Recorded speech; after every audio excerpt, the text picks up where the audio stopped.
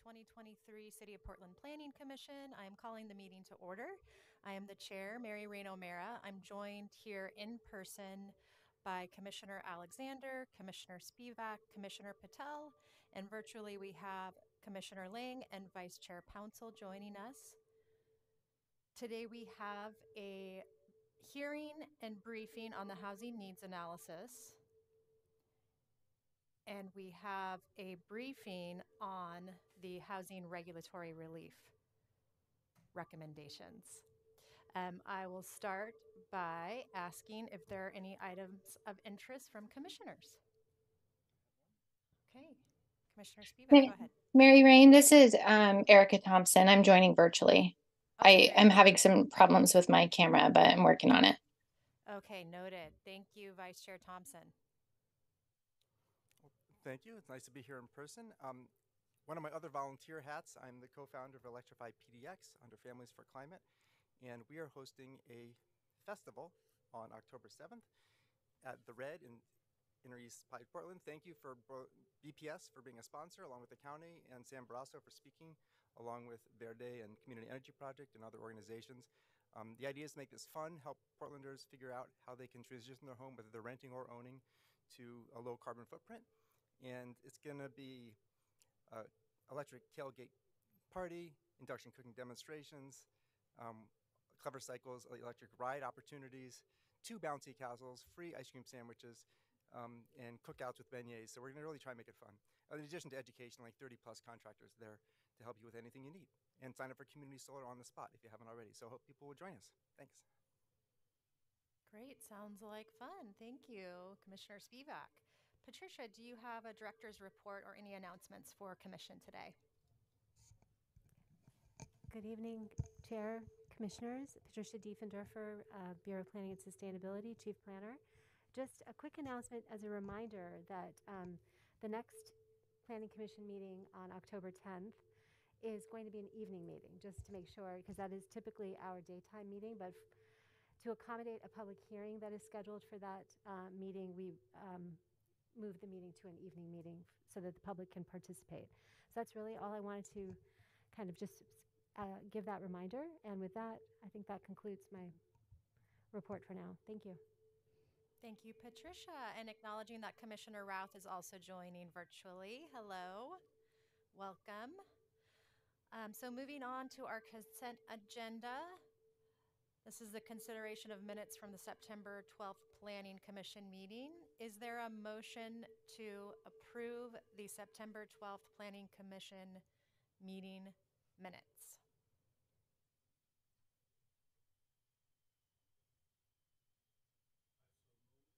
Okay. I will happily move. Okay, I think Commissioner Alexander was first. Commissioner Routh, would you like to second? I'd love it. Wonderful. All in favor? Aye. Aye. Any opposed? Okay, the motion carries. We will proceed now to the housing needs analysis.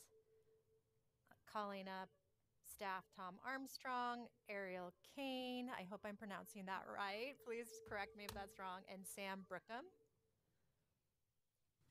And this is a public hearing, so staff will give a brief presentation and then I will open up the meeting for oral testimony.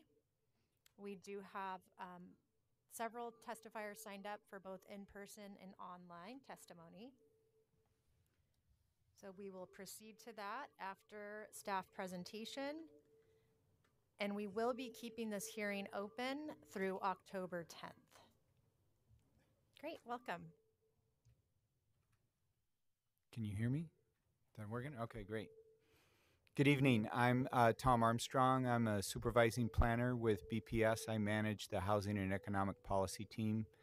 And with me tonight is... my name is Ariel Kane, also an economic planner. Thank you. Can you hear me now? No. Hit it again. There we go. Okay, good. Sorry about that. Ariel Kane, an economic planner on Tom's team at the Bureau of Planning and Sustainability.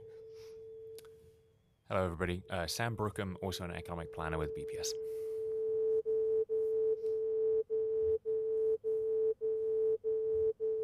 All right, we have a presentation here to give you an overview of the housing needs analysis. If we can get that queued up.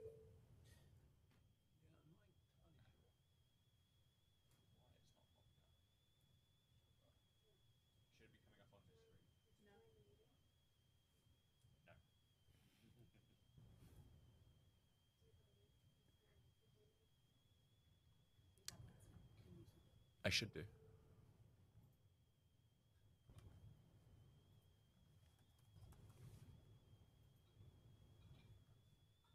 So I can start with a little bit of an overview and introductory remarks. So the housing needs analysis is a state requirement. It's under Goal 10 is the housing goal. And cities are required to show that they have the capacity to accommodate at least 20 years of forecasted growth. And so we go through this process to look at what is that forecast, what are those expectations, and then parallel to that, we do the buildable land inventory, that is, where do we have room to grow? And we'll go through both of those pieces of it tonight. This is what we call a background document to the comprehensive plan. So it sits below the goals and policies as a separate document, but it is what we sometimes refer to as a factual base. When we point to, in other decisions, such as, what you'll hear tonight about the residential regulatory relief project, that if a project like that or a zoning map project affects the housing capacity, we have to show that we continue to have capacity to meet that future growth. If, for example, like in the floodplain project or the E-zone project that would reduce housing capacity, we sort of do the accounting to continue to show that we have enough capacity to meet future growth. And that really is the needs analysis and the buildable land inventory really become that factual base where we do that accounting there. Okay.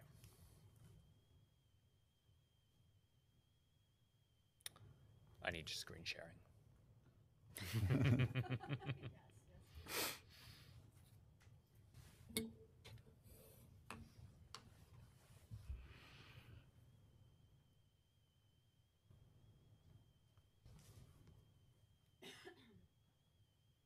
There we go. Oh, hang on a second. Yeah. How do you switch them? Swap. There we go. Okay. All right.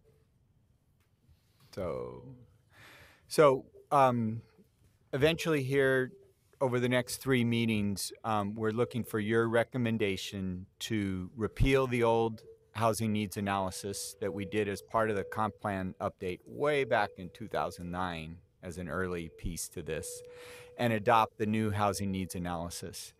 And then with the buildable land inventory, we would like you to repeal the residential portion of the old buildable land inventory and adopt a new residential buildable land inventory. What we have before you in your agenda packet was a combined buildable land inventory that had both the residential and the employment pieces to it. We're going to adopt the employment pieces later in 2024 when we bring the economic opportunities analysis to you. So what we're going to do is split that document into a residential portion and an employment portion. We're going to publish that standalone residential document on Friday. And so because we're creating a slightly different document, it has the same information, but we want to keep the record open and keep the testimony open, give folks, anybody who wants to look at that residential one and think about it more, and come back on the 10th for additional public testimony if there is any.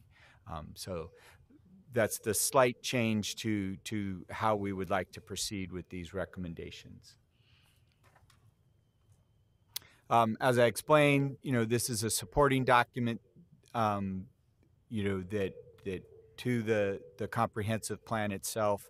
At this point in time, we're not proposing any changes to the goals and policies in Chapter 5, the housing chapter. That might be something that comes up in the next phase of this project. If you go on, so with the needs analysis, and as you saw, we did this back in 2009. The state, with recent legislation over the last couple of years, has been ratcheting up the requirements on cities for these housing needs analysis. And the new requirements are that we're going to do this every 6 years, and every 3 years, that midterm, we're going to do a progress report to the state. To see how we're doing, and are we growing the way we thought we would grow? What kind of housing are we producing? Is it meeting the needs that we identified? What is the affordability trends? What are the development trends? And so we're going to get into a regular cycle with this to just talk about housing in general and housing production and demographic change in Portland. And so as part of the state requirements, they break this up into two pieces. And what's before you tonight is the housing needs analysis, which are what I like to call are the numbers. And so we'll present some information, and you will see in the documents some information on existing conditions and recent trends, both in terms of the population and the housing development. We use that information to inform our forecasted housing need and to inform our buildable land inventory. And we'll get into some of those details on how the past trends inform our future assumptions. And out of that, we develop a needed housing, and you'll see how we split that up. The new requirement for all of this is the housing production strategy. And so once we settle on the numbers and the need and our sort of production target, we're going to go through a process that gets at, well, how are we actually going to produce these units? And what kind of programs and incentives and investments can we do to realize and help support the development of that? And that's what we really are going to get into later this year and into 2024, and that's sort of phase 2 of this project. And that's where we begin to identify future zoning projects, future code projects, and this really is, given that 6-year cycle with the state, it's really like a 5-year action plan. And what are all the things that we could do to support housing growth in the right locations in Portland? And so this tonight is the first of a continuing conversation about housing and housing production in Portland. And so now I'm going to turn it over to Ariel, who's going to give us some background information on both recent trends as well as the household forecast. Great, thank you. So as Tom mentioned, we use existing conditions to inform the forecast. We start off by looking at the most recent available American Community Surveys data, which is based on 2021, so it doesn't totally encapsulate all of the COVID-19 impacts in our demographic changes. However, we know in 2021 we had about 650,000 people, 280,000 households, and about 300,000 housing units in Portland. We see some changes have happened from 2010 to 2021. We've seen an increase. Oh, thank you. We've seen an increase in our BIPOC populations, and more than a third of our population identified as BIPOC. We also are seeing an increase in our aging population. We're also seeing an increase in households with people with disabilities. We're seeing a slight decrease in our households with children, and we're seeing a shift in the share of our homeowners. We're also seeing that our household size is changing a little bit, but we're seeing an increase in the number of households that are 1 or 2, but we're seeing sort of a decrease in the share. So the number is sort of negligible. That's why it's sort of across the board here. And so this information is useful in understanding where we are now, and also will help us sort of look at those future forecasting numbers and understand what kind of housing we think we might need in the future. So on the next slide, it's a little hard to see here, so I hope it's better online. But this is the Housing Bureau's 2022 State of Housing Report, where they highlight that while a third of our population is BIPOC, most areas within our community in Portland are not affordable to Black, Latina, or Native American renter households. When we look at this on the flip side for homeownership, we see similar trends that there's still a large portion of our community that is out of reach affordability wise. So here you can interpret that a 2-bedroom household that is green, census tract that is green, is affordable, whereas a 2-bedroom household in the blue tracts are not affordable. And so just to clarify what this means, this also means that about households that wanted to rent in this area to be considered affordable would be paying less than 30% of their income on their rent. And the same for homeowners, less than 30% would be spent on mortgage and their other owner costs. Okay.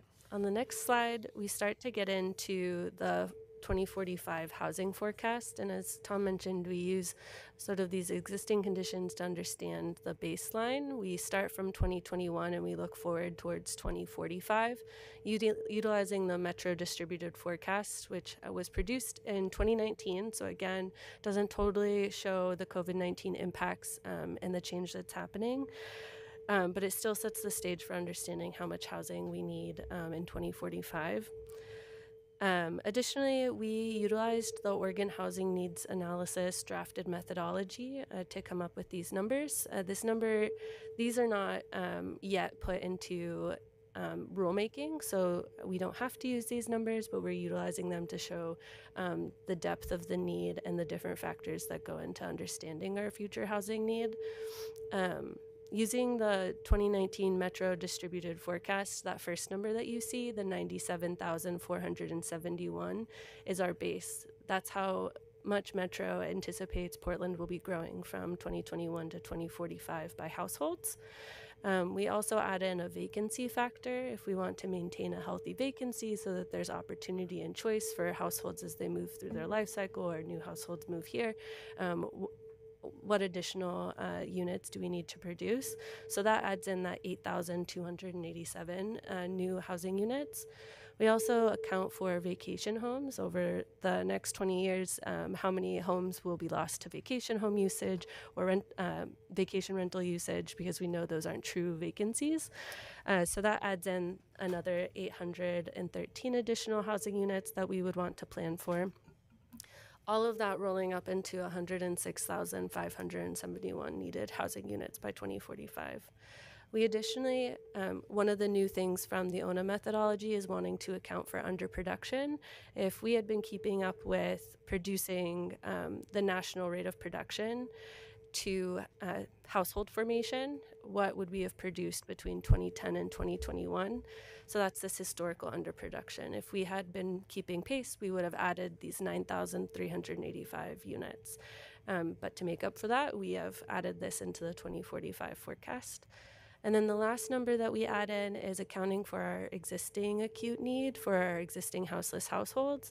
We start with the point in time count for houseless households, and that's around 2,600 in Multnomah County, but we add a multiplier effect because we know it's well established that that's an undercount of our houseless households.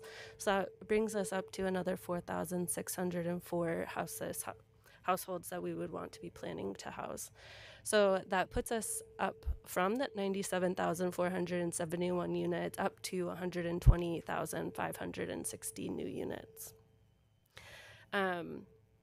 That's an annual production target from 2021 to 2045 of 5,242 units. I believe in 2022, that was around the amount of units we produced. So it is possible, though we have been seeing changes in our production rates. And then lastly, one of the things that we're considering is Governor Kotek's housing production strategy statewide. And so if we wanted to catch up and sort of produce those missing units over the next 9 years, by 2032, we would want to produce about 55,000 of those 120,000 units to sort of meet her targets as well. That increases from that 5,200 units per year to about 6,000 units per year needing to produce between now and 2032. Great, I think I can go on to the next slide. So one other thing that we consider in the housing needs analysis and is required by the Department of Land Conservation and Development is the affordability to our households of those units. So we anticipate growth at all income levels, and we start with that base of the 2021 distribution of area median income. So lower income households currently make up about 47% of Portland's households. And then when we add in those underproduction units as well as the houseless households being accounted for, that increases from 47% to 53% of our units needing to be produced to that lower income housing affordability range, so 80% area median income or below. For context, in 2023, 100% AMI for a household of 4 is considered $114,000, and an affordable housing cost would be about $3,200 a month, and an affordable house to purchase would be $390,000. At the 60% AMI level, a family of 4 would earn about $68,000 a year, and affordable monthly housing cost would be $1,900 per month. Additionally, we also want to meet the needs of various household types and their accessibility needs, so we're also looking at other types of needed housing as well. On the next slide, we'll see similar to what I showed you of the existing conditions, we are wanting to account for these different types of changes that are happening in our community as well as the different household formations. So we want to be able to keep an account for families that move here or families that are growing here. So we would hope that of the new units, we want to produce about 23% of those would be 2 bedrooms or larger units. We also want to be able to account for our aging population. As we saw, we're becoming an older community, and so we want to see at least or around 27,000 or 23% of our housing units accommodate our aging population in their households. Additionally, we want to be able to accommodate our community members who have disabilities, and so we would consider that we would want 22% of those units to also be able to meet the accessibility needs of our community. These are not stackable numbers per se. We know that there's intersectionality between these different groups. We know families will have accessibility needs. We know aging population will have accessibility needs. And we know they fall across the income spectrum as well. And then lastly, we don't quite forecast homeownership, but we also understand that we want to create opportunities for wealth building in our community. And so homeownership opportunities, while not addressed here, we are keeping an eye on and thinking towards the future of how to create more homeownership opportunities in the units we're producing. And then with that, that sort of wraps up our forecast or expected demand from now to 2045. And Sam will talk a little bit more about the supply side. Hey, everybody. Yeah, as Ariel mentioned, I'm going to be talking about the supply side, and the way we talk about the supply compared to the demand is through buildable lands. And so we've conducted a buildable lands inventory analysis to determine where the supply of our buildable land is throughout the city. Technically, what that means is, what the BLI means is it's really an assessment of the development capacity of that land. So we factor in things like development constraints and market trends to actually get to that sort of realistic market figure. And we're looking at that through the lens of what we need for housing and employment through 2045. So there's there's a bit of a new methodology that we're using this time around, and last time we did a buildable lands inventory was in 2016, where we looked at vacant land. We took an inventory of vacant land. That hasn't changed. That's pretty consistent. Then this time around, we've looked at redevelopable land, and redevelopable land is determined through a pro forma feasibility analysis. So we've done that to kind of give it a market-based lens to look at redevelopable parcels of land through how a developer would actually go about looking at that land. Back in 2016, we really just looked at the underutilization of capacity, really allowed zoning capacity, which isn't necessarily market feasible, market realistic. So that's a big change. Combine those two things together, the vacant land and the redevelopable land, gives us our kind of base supply to which we can calculate gross development capacity.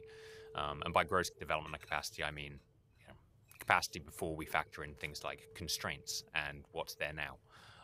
And so in order to get to our kind of net new development capacity, we factor in those development constraints, anything from substandard transportation infrastructure to steep slopes to brownfields and RP and C zones and other environmental constraints. There are 26 of them in total. And then because this is we can only look at what's on the ground now and look forward. We're incorporating our recent development as kind of realized capacity, right? Because the base year of this analysis, the HNA, is 2021. And then all things factored in together, that gets us on that new development capacity.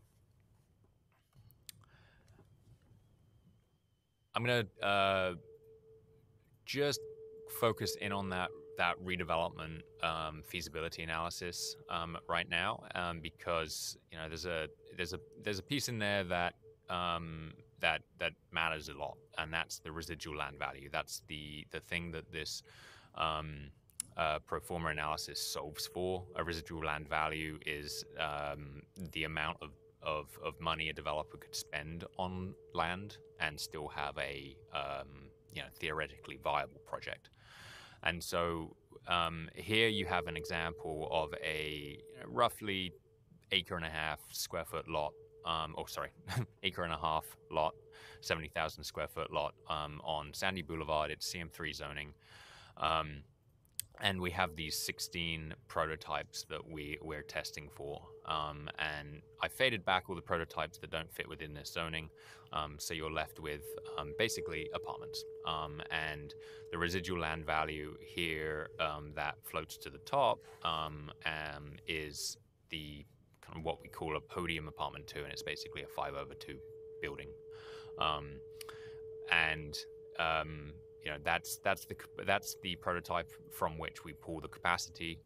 It's the highest. It just happens to be the highest density prototype in our model.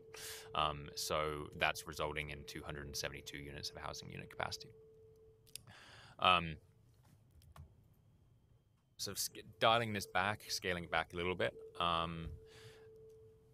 The results of that entire BLI analysis can be seen on the right-hand diagram here. That's kind of our spatial distribution of our housing unit density throughout the city, and you can see a significant cluster, significant concentration in our central city, as well as along some of our more prominent corridors and other centers like Gateway, Interstate, and others.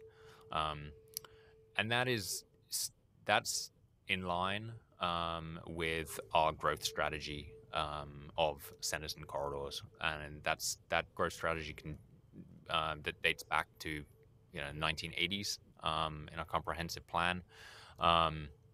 It is our growth strategy today, and it is basically what that says is that the majority of our capacity is in areas of more walkable, transit-rich, amenity-rich environments, areas of high opportunity.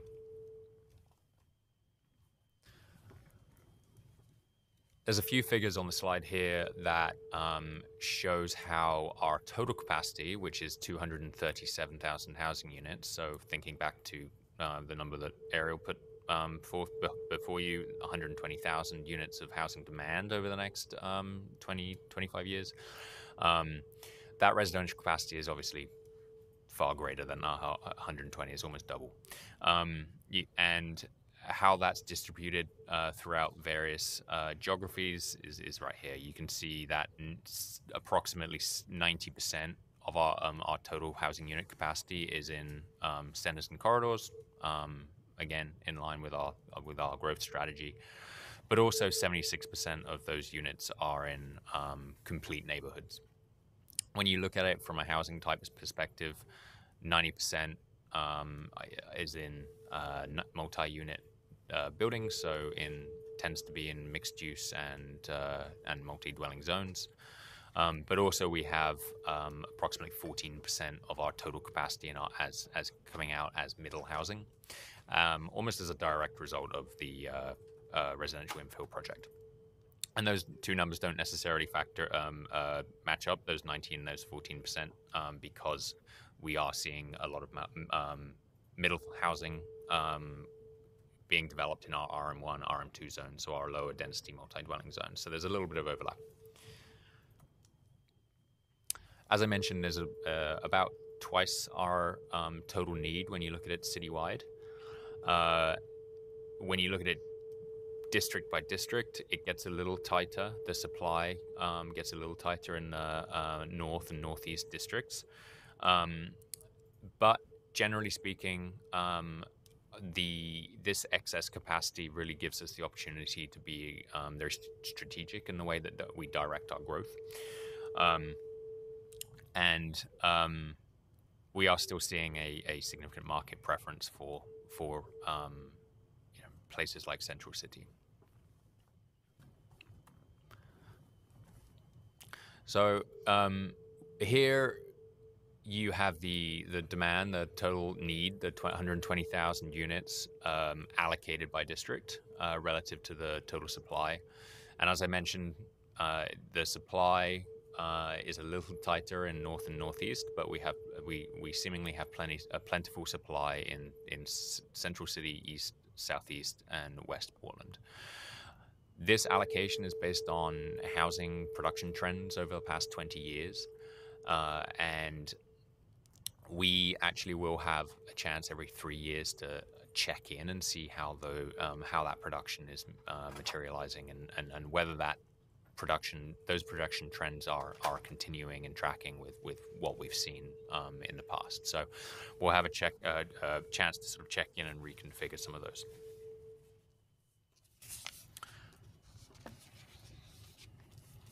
Just to bring this back to, again, that sort of recent production level, that 5,200 annual production target across through 2045 is roughly in line with what we've seen our permitting activity be over the past decade. On average anyway.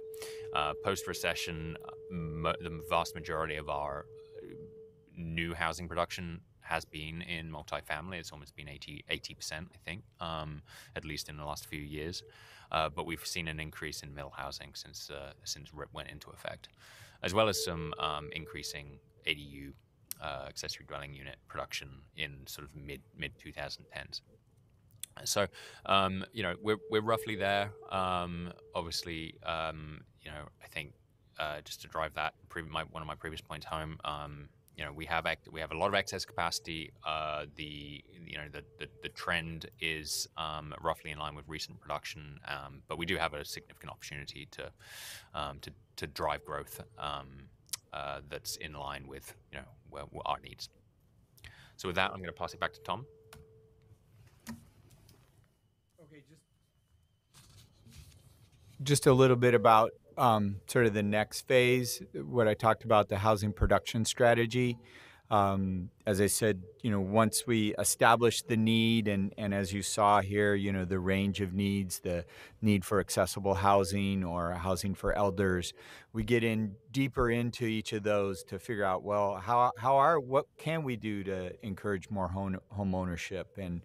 the state outlines these different categories, that range from the financial side to the zoning side and permitting side. And so, next slide, please. Where we're looking at this sort of from two directions.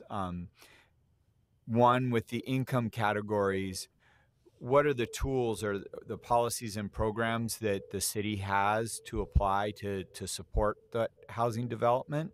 And certain tools are really available or effective at for those different income levels. And the lower income housing, affordable housing, permanently affordable housing has really been reliant on public funding. That's where the Metro and the city bonds have gone to, the set-asides from our urban renewal areas. As we get up the income stream, then we've been able to offer different incentives. At the city, those have rarely gone beyond the 80% income level. A few of the home ownership tax abatements go a little higher into the 100 and 120 income level. And then really, and this, a lot of this comes to what we have control over, is the zoning and the development codes. And those affect all types of housing. And I think you will hear, as part of the regulatory relief project, the affordable housing developers encountering the same code issues as the for-profit developers do. And so how, looking at the various zoning tools that we have, and then the other city programs around infrastructure and system development charges, that affects housing across the board. Next slide, please.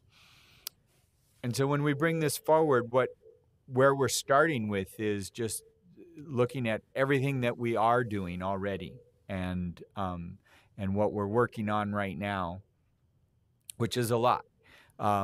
And then going through a process of a discussion both within the city and the city bureaus and with you and with council and with the community about what programs that we're doing now are working and that we really need to double down on and enhance, and what are some of the other things that are out there that other cities are doing that we're not doing right now that we might want to bring in to our strategy, our production strategy. And really sort of revisit some of these things that we're doing, see how we could do better, and then what new policy tools, new programs could we bring to the table over the next 5 years to support that housing production. Next slide, please. So just real briefly, we have the public hearing tonight. And I said we'll continue that over to October 10th. I think after you hear testimony tonight, we can come back up. We're interested in your questions. We can dig deeper into issues. We can bring back research and more information to our meeting on October 10th, which will be your work session. And so we'll have more time to dig into some of these numbers and issues on October 10th. And then to keep us on schedule to have council to adopt this in December, we would be looking for your recommendation at your October 24th meeting. And then into 2024, we'll be back with the production strategy discussion. And I think that concludes our presentation for this evening.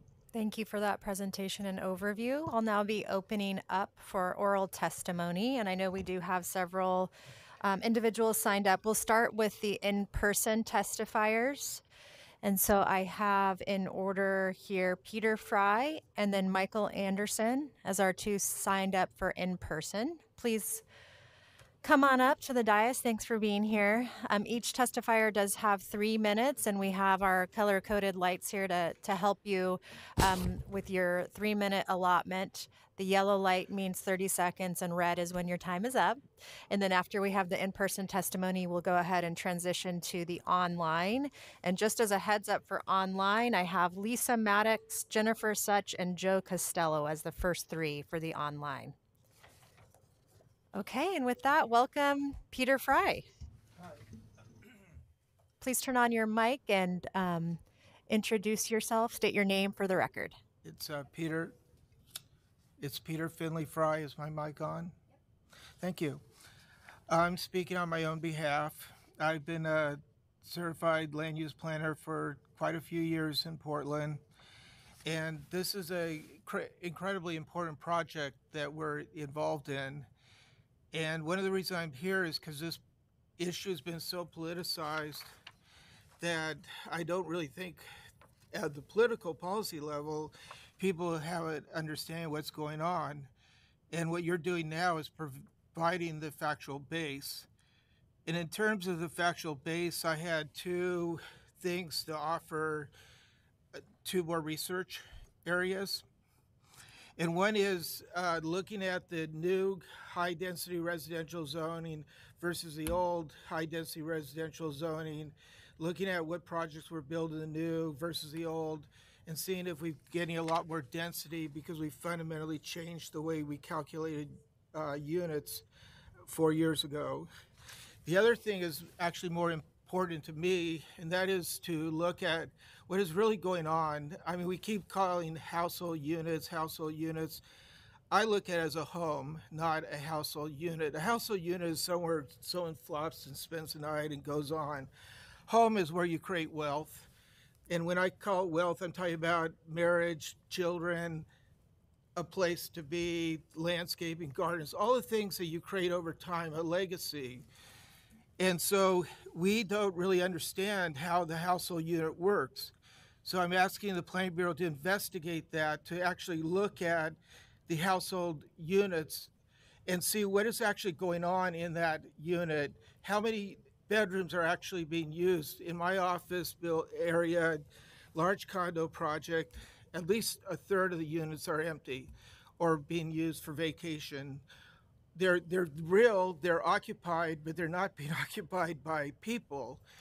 And so I'm asking that you investigate some of these places and look at what is going on in that house. How many bedrooms are actually vacant?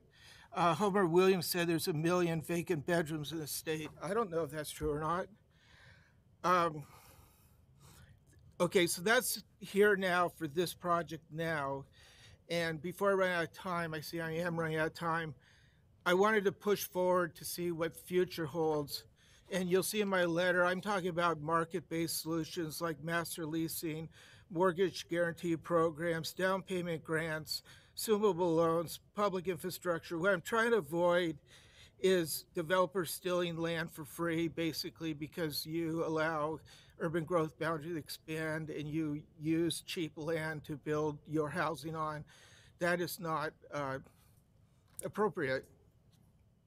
The last point I guess I want to make, because I think I ran out of time, is I think we also have to look at the issue of future population, because we're experiencing a huge diversification of culture. So we're dealing with different family units in the classic Northern European, 2 parents, 3 kids. We're talking about extended families, and we're talking about generational household units. Thank you for your time. Thank you for your testimony. I'm sorry, I shouldn't have got up to me. I had questions. Michael Anderson, go ahead. Okay, thank you. Chair O'Meara, Commissioners, my name is Michael Anderson. I'm a senior housing researcher with Sightline Institute. We're a regional sustainability think tank. Sightline's housing program is built on the fact that when people choose to live closer to each other, they voluntarily cut their energy use roughly in half. But energy use is just one of the many things at stake in this housing needs analysis. That's why I'm here today with others to say, as the city identifies strategies for meeting housing need, it should formally consider the effects of broadly legalizing small-scale apartment buildings, 4 floors and corner stores, throughout the closer-in, high-opportunity neighborhoods that surround the central city. As the draft HNA lays out, Portland has about twice as much zoned capacity citywide as it needs to meet its projected growth. That's not a problem. The more zoned capacity we give ourselves, the more housing choice we have, the more flexibility we have for our different possible futures. The trouble is that so much of our zoned capacity is in the wrong place for some of our best futures. It's alongside freeways, more than a third of it. It's in neighborhoods that fear gentrification. It's in brownfields that cost tens of millions of dollars just to prepare for development. Then there's affordability. If you turn to page 58 of your draft HNA, you'll see this startling fact. In the entire city, more than half of the unregulated affordable homes, the inexpensive older plexes and apartments, sit in a fairly small yellow zone of neighborhoods around the central city, no further east than 60th Avenue. The city accurately designates these as high opportunity neighborhoods. Many were downzoned in the 1980s, partly a political reaction to the construction of those inexpensive apartments. Because of those down zones, many of these older apartments now sit on apartment zones that jut into areas of only lower density zoning. By allowing apartments through the rest of these walkable inner neighborhoods, Portland could take pressure off its older apartments. The new buildings, meanwhile, could be built mixed income thanks to inclusionary zoning and other publicly funded affordable housing. By making more lots available for LIHTC scale development, this change would accelerate Portland's production of below market homes, while prices would go lower in our existing stock. This change would let all our inner neighborhoods evolve in the same way that Buckman or Boise or the Northwest District were once allowed to. It would diversify neighborhoods economically, reduce energy use, boost economic growth, and reduce dependence on cars. At the very least, Portland should include it on the table among its housing production options. Thanks. Thank you for your testimony. We'll now transition to online. Yep, we have one person who signed up Oh, online who's here in welcome. person with us. Come on up and please state your name for the record. Sure. Hi there, I'm Bradley Bondi. I'm a resident of Flens. And let me just pull this on hip. Hi there. So I just wanted to implore staff members and members of the commission to not treat the growth projections given to us by Metro as like a divine gospel. Projecting population trends into the future is fuzzy and imprecise, and there is a ton of factors outside of our control that could see the growth exceed those projections. Take as an example that since Trump took office in 2015, prior to Metro creating these projections, the U.S. has had a historically low rate of immigration, and I don't think it's unreasonable to expect the federal government to reform that immigration back to something more in line with historical trends. It's not a given to be sure, but that's a thing we have no way of knowing. And so we should plan with a certain amount of uncertainty in mind. If we were to treat Metro's projections as a target rather than as like a floor, then we might be caught with our pants down. Beyond that, I would argue that Portland should want to exceed these projections for reasons of sustainability, economic prosperity, and just straight up maximizing our tax base. Portland should be positioning itself to capture an outsized proportion of the region's growth. We should be doing everything we can to attract people to Portland rather than suburbs like Happy Valley, right? And part of that is maximizing our buildable capacity here in Portland, especially within our high opportunity zones close into the central city. So please treat the numbers from Metro as a floor, not a target. Raise the ceiling up as much as we can where in our most desirable neighborhoods, because it gives us wiggle room. All right, thank you. Thank you for your testimony. Okay. I believe we are now transitioning to online testimony. Lisa Maddox, Jennifer Such, and then Joe Costello.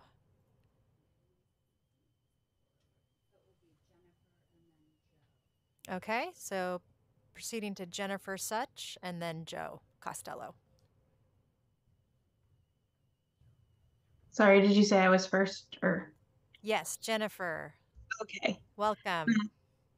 Thank you. Let me turn my camera on. Hello, my name is Jennifer Shook. My video didn't work. I'm a Northeast Portland resident and a member of Portland Neighbors Welcome. I appreciate the work that BPS has done on the housing needs analysis, and my testimony today is about where we go from here, given the HNA's findings. Housing policy is personal to me. I live in half a duplex, which I was only able to afford with help from my family.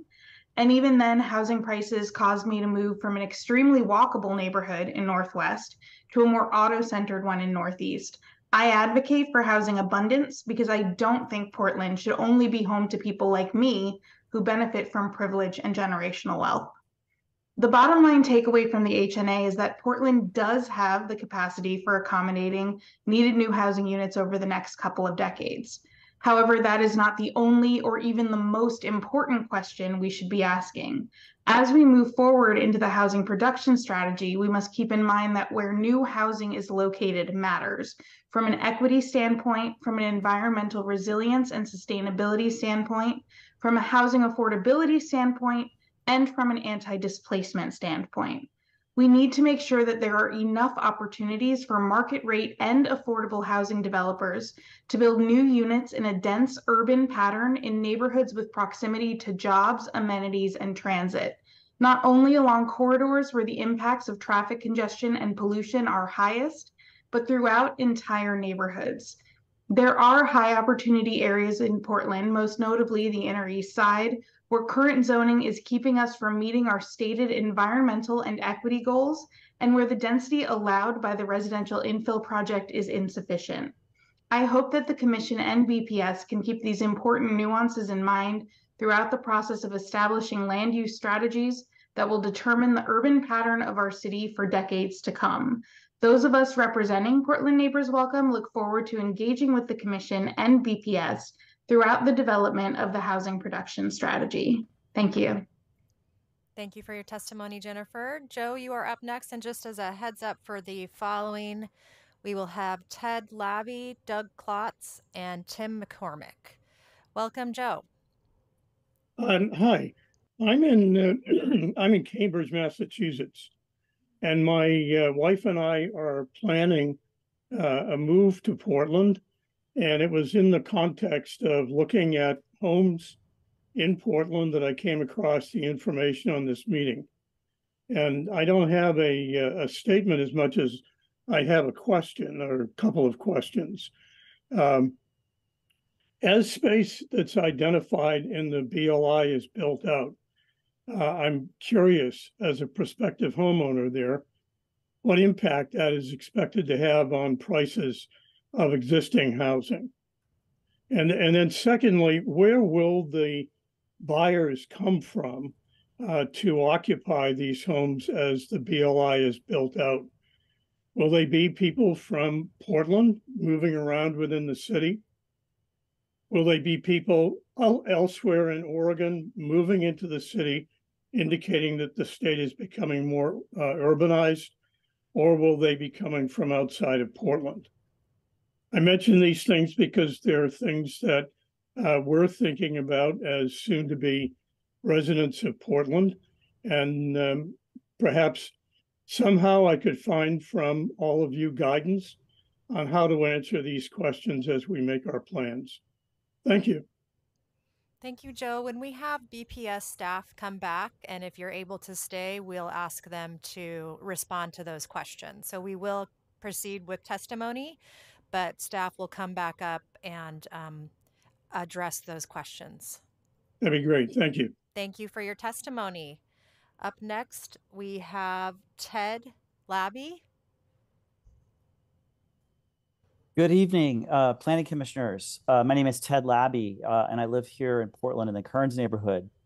I'm here tonight to support the good work done with the housing needs analysis, and there's a lot of well-deserved attention on the housing crisis. And this work shines a light on trends and talks about possible remedies. I'm here tonight to support the Portland Neighbors Welcome call for 4 floors and corner stores from 12th to 60th. I think that's a powerful idea that should be explored.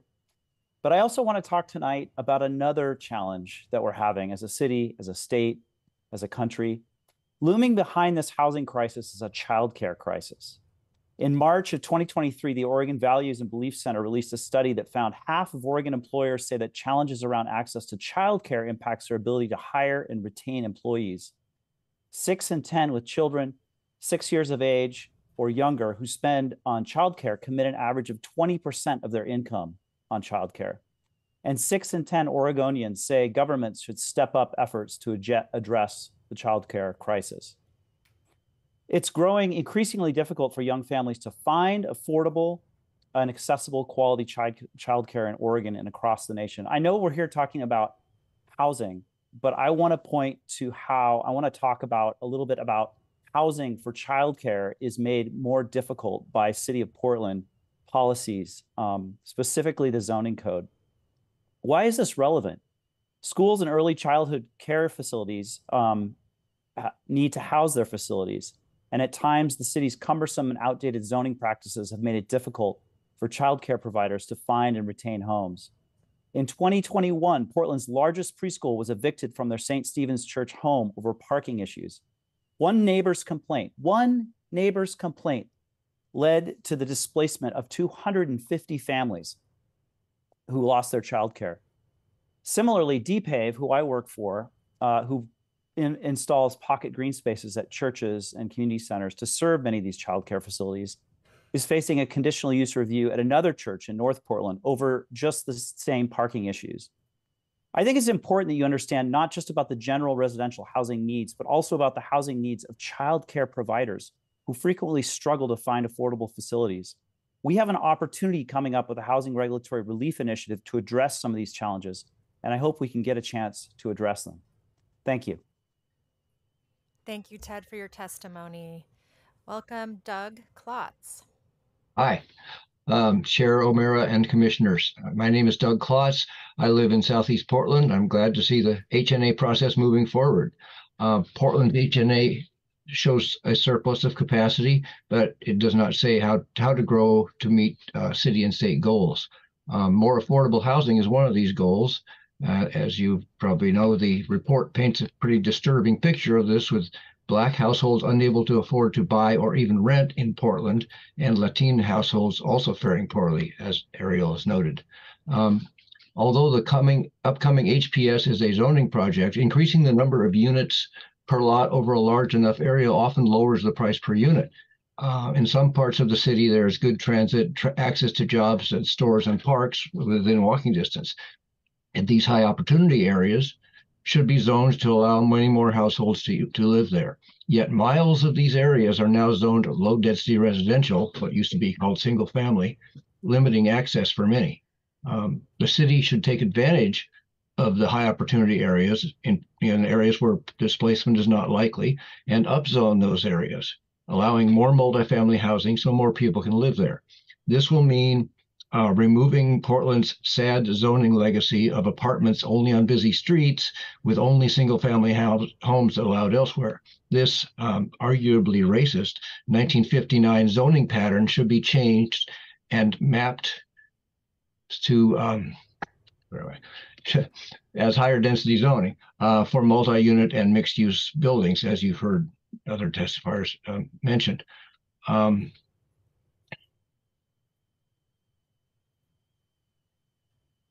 The RIP is helpful in that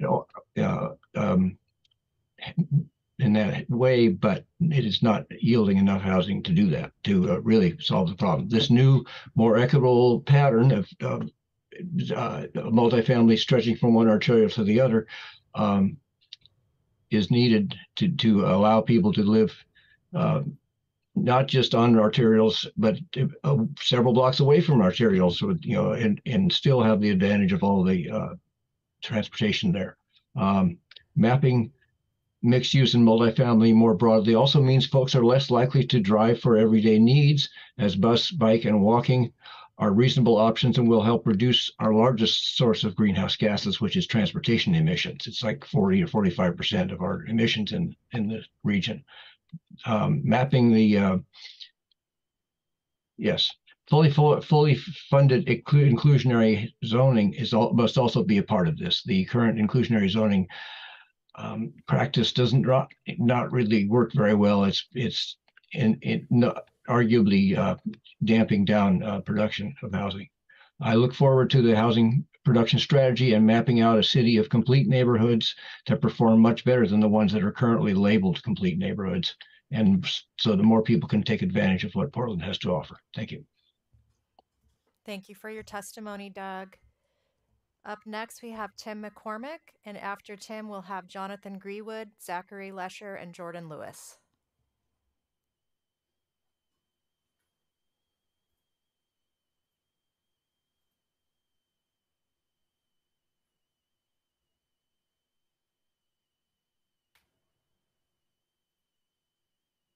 Hi, can you hear me now? Yes, we can. Hi, sorry. Good evening, Chair, Commissioners, and Chief Planner Diefendorfer. My name is Tim McCormick of Housing Alternatives Network, and I am going to sort of speak a bit off the cuff. I didn't prepare for this in advance. I come to this from the perspective of someone long living at extremely low income and also like building and creating and living in informal housing. And I've closely followed the ONA process and looking at how it's filtering down. Now, from my perspective, I'm going to suggest some major challenges here to it. One of them is that the basic framework of this, which seems sensible enough, says we should build what's needed. And it says, well, there's this many projected households that would be needing housing, and therefore we must, build housing to that. I'd just like to point out that that is in itself more or less fundamentally a fallacy, because in the United States, only a very tiny fraction of housing occupied by lower income people was actually built for them. And one way you can see how this is fallacious is that I, or anyone else looking for housing, generally have little to no interest in what was just built or is currently being built. My interest is in what is available, and that's deeply driven by the total stock of housing being built. So from my perspective, I'd be happy to have an explosion of speculative building at the high end and have it all go bankrupt and being offered for sale cheap that would free up all the housing that I might be able to afford.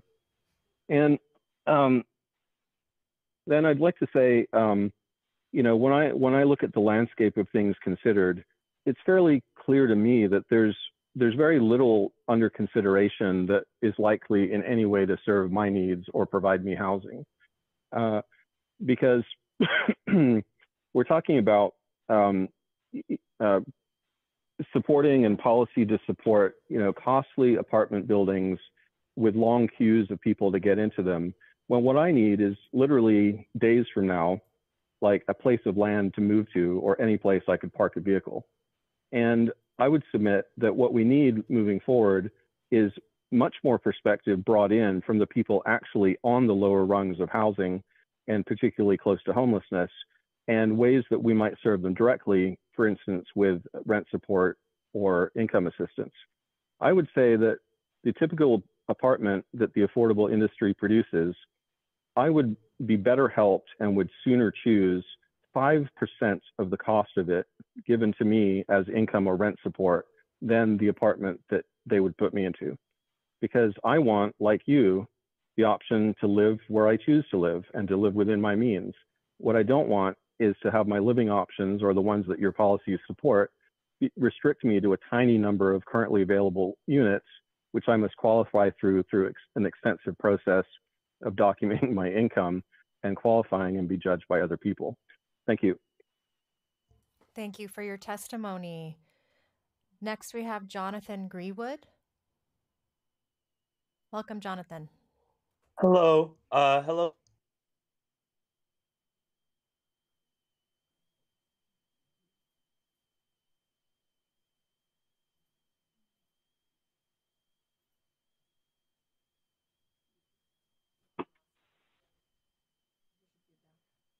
Can you hear me?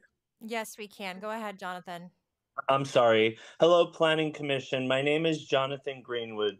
The vision for Portland's close-in neighborhood centered on constructing 4-floor buildings with corner stores is a brilliant and forward-looking proposal that deserves wholehearted support. It aligns with the principles of creating vibrant, accessible, and diverse urban communities. The idea of allowing street-scale apartment buildings on residential lots within the 12th to 60th Fremont to Powell area is a fantastic way to promote mixed income and mixed use neighborhoods. The call to address racial inequities and promote fair housing is not just essential, it's a moral imperative. The housing needs analysis underscores the glaring disparities where no neighborhood is currently affordable for Black households and access is limited for Latina and Native American households.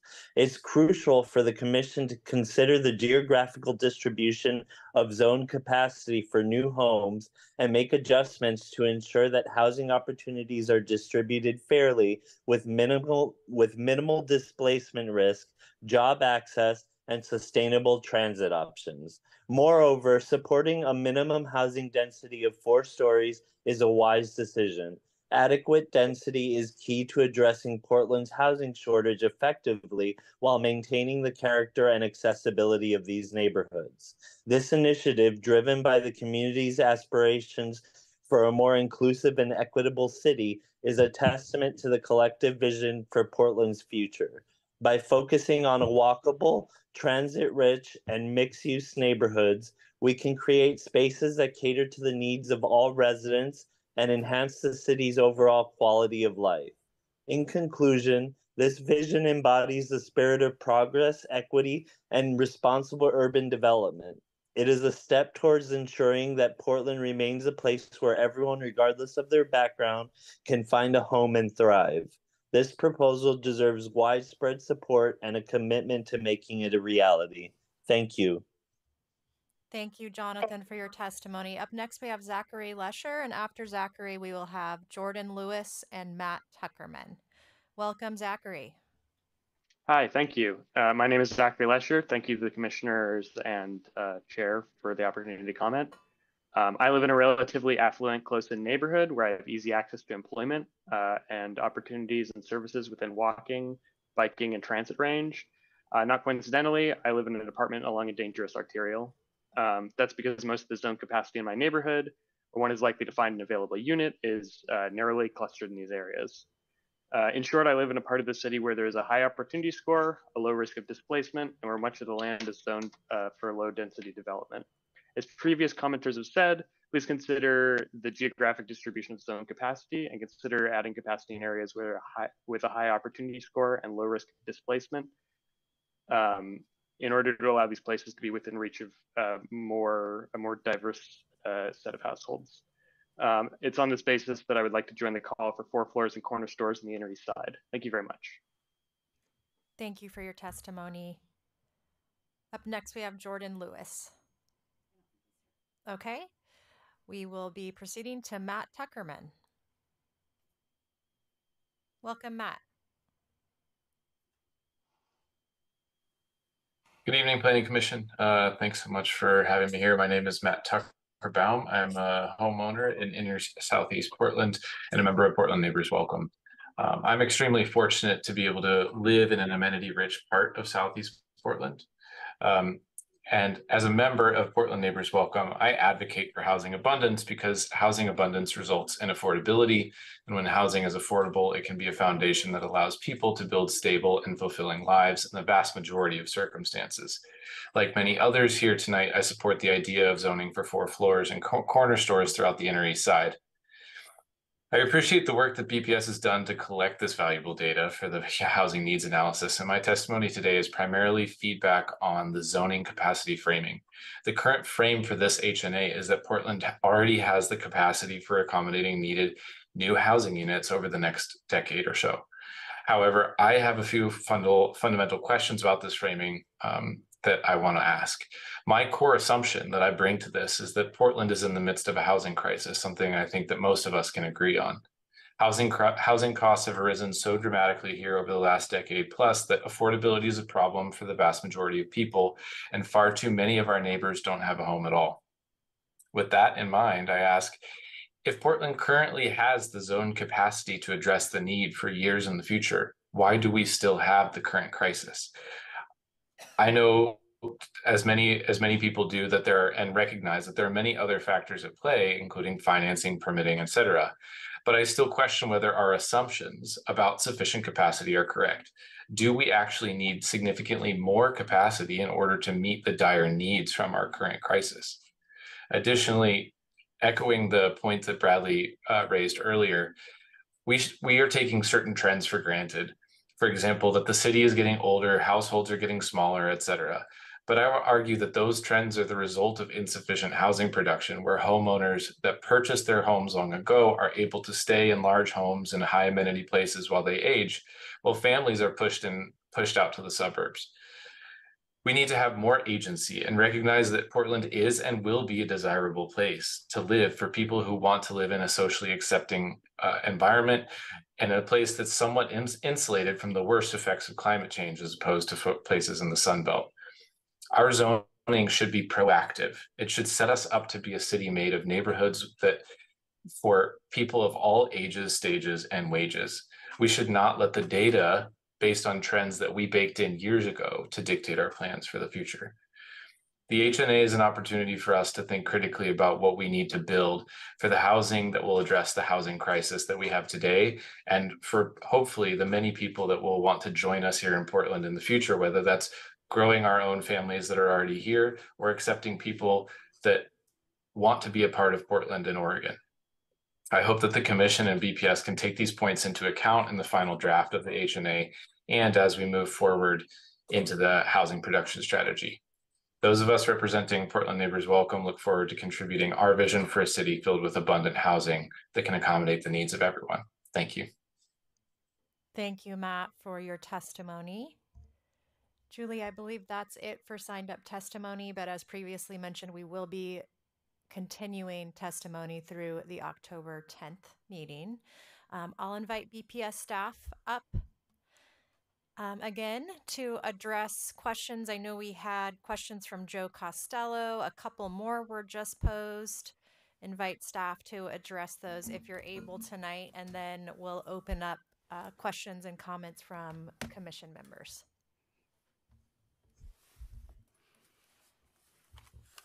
Yeah, good evening. Tom Armstrong from BPS.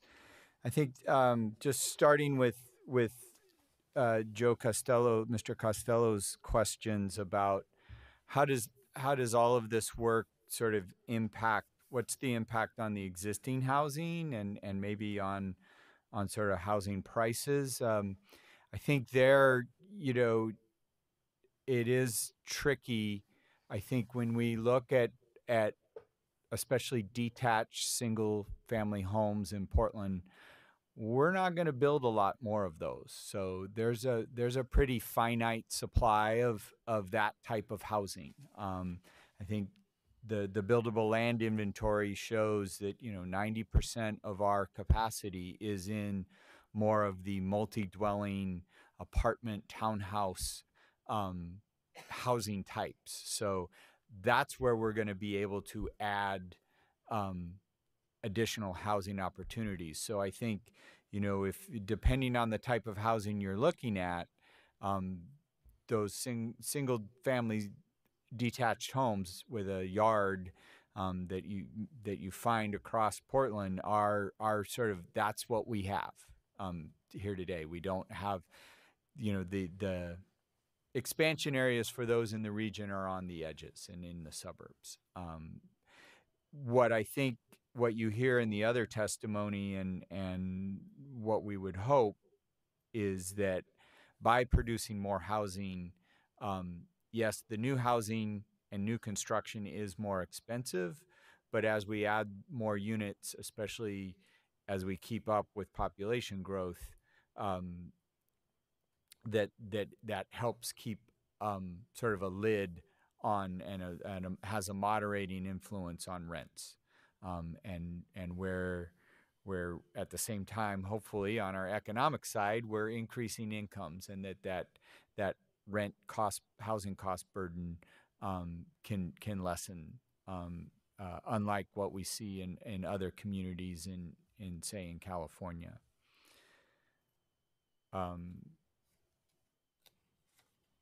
What was the other question there?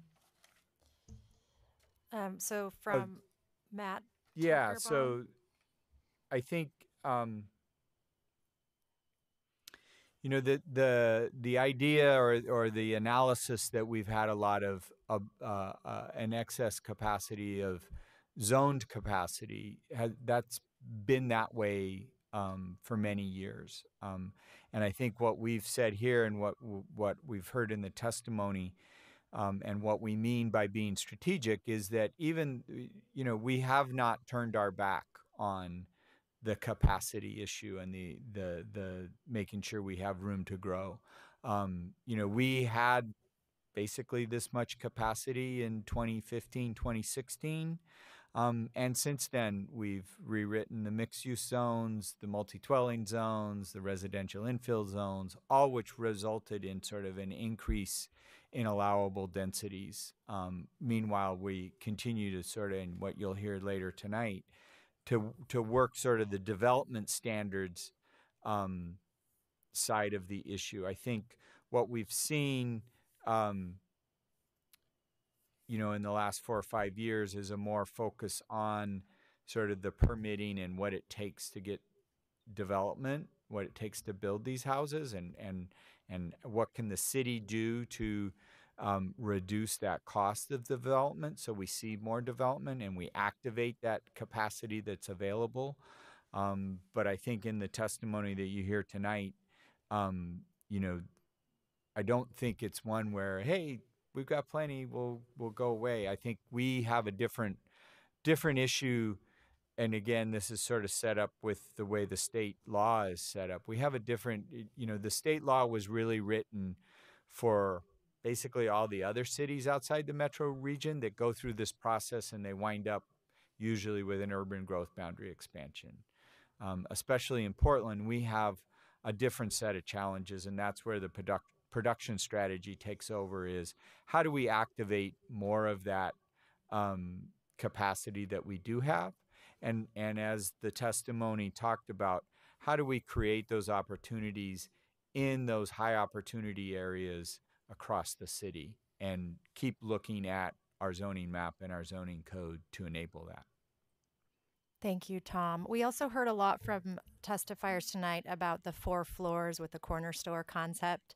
I am assuming that is referring to the 4-story walk-ups that are not permitted or allowed per code. But I'm just wondering if there's any more context in terms of the sort of where does that fit? Where does that concept fit within the housing needs analysis? Yeah, I think what that's reflecting on, that and we can bring a few maps back on October 10th, is especially with residential infill and where we started to see the development is not in the inner neighborhoods, and that's a function of price.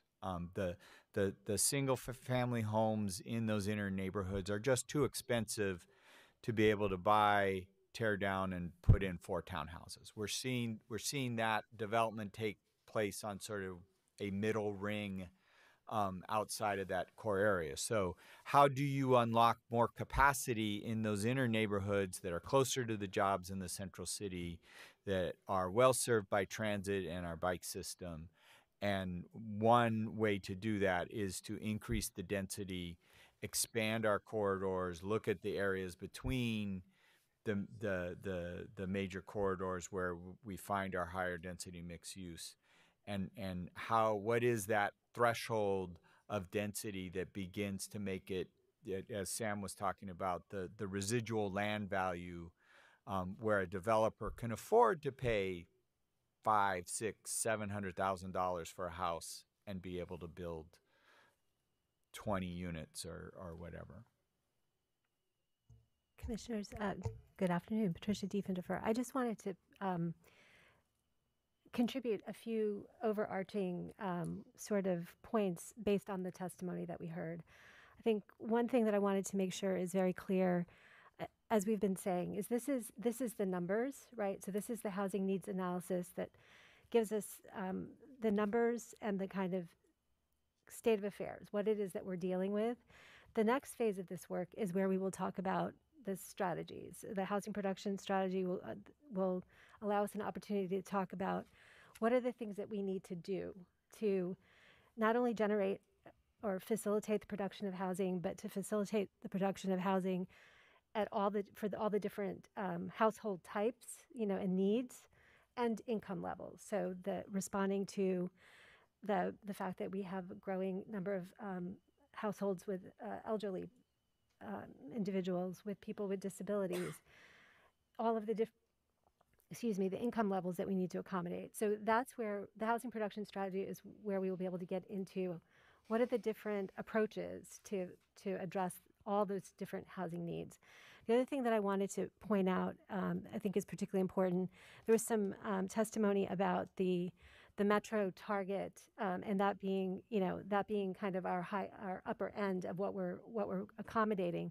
And in fact, I'm sure you recall from that one slide, and we can bring it back up if we need to, we actually used a methodology wherein we accounted for a lot of other units above and beyond that metro allocation that was given to us, right? So we, based on that analysis, we went from 97,000 units thereabouts to over 120,000 units. That is not treating the metro number as like our upper limit, but rather using that as our sort of base, and then building from there to building in all of the historic underproduction and all the things that were described that was part of the methodology. So, I think I have had experience with this kind of effort in my other cities, and I can say that zoning capacity is only, how much zoning capacity you have is only one factor. It's very important to have sufficient zoning capacity.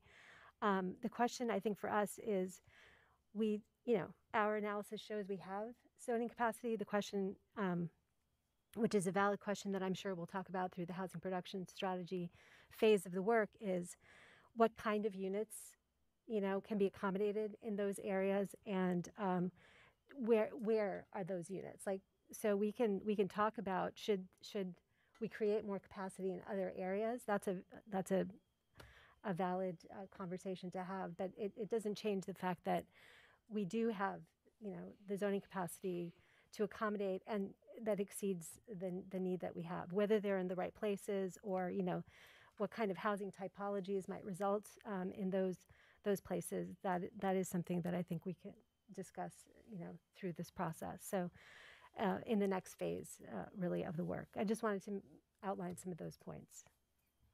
Thank you, Patricia. I'll open it up for commissioner questions and comments. I do have one of my own. Just quickly, Ariel, in your calculation, there was an roughly 800 ad for vacation homes. I'm wondering, does that include short-term rentals such as Airbnb, or are those excluded? 800 just seemed pretty low. I understand maybe Portland isn't the top vacation destination for second homes, but just curious about that count and whether it included the Airbnb type of rentals in that calculation. See if Here you go. Okay, that's a great question. So the ONA methodology that the state has recommended utilizes ACS or census data, and so it comes from applying that ratio of our current vacation homes, which the ACS accounts for, which in theory should include the short-term rentals, to our current overall units, which is about 0.77%, so less than 1% of our total units. I did it because that's a great question, and I had the same question we all did about whether or not that was sufficient to even account for those short-term rentals.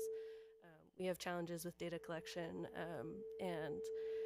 but with the short-term rental registry that we have, that number is pretty closely aligned with that short-term rental registry number. I don't remember the exact amount, but while it seems low, with the data that we have, that is a rough estimate. Okay, thank you. Questions or comments from other commissioners? Go ahead.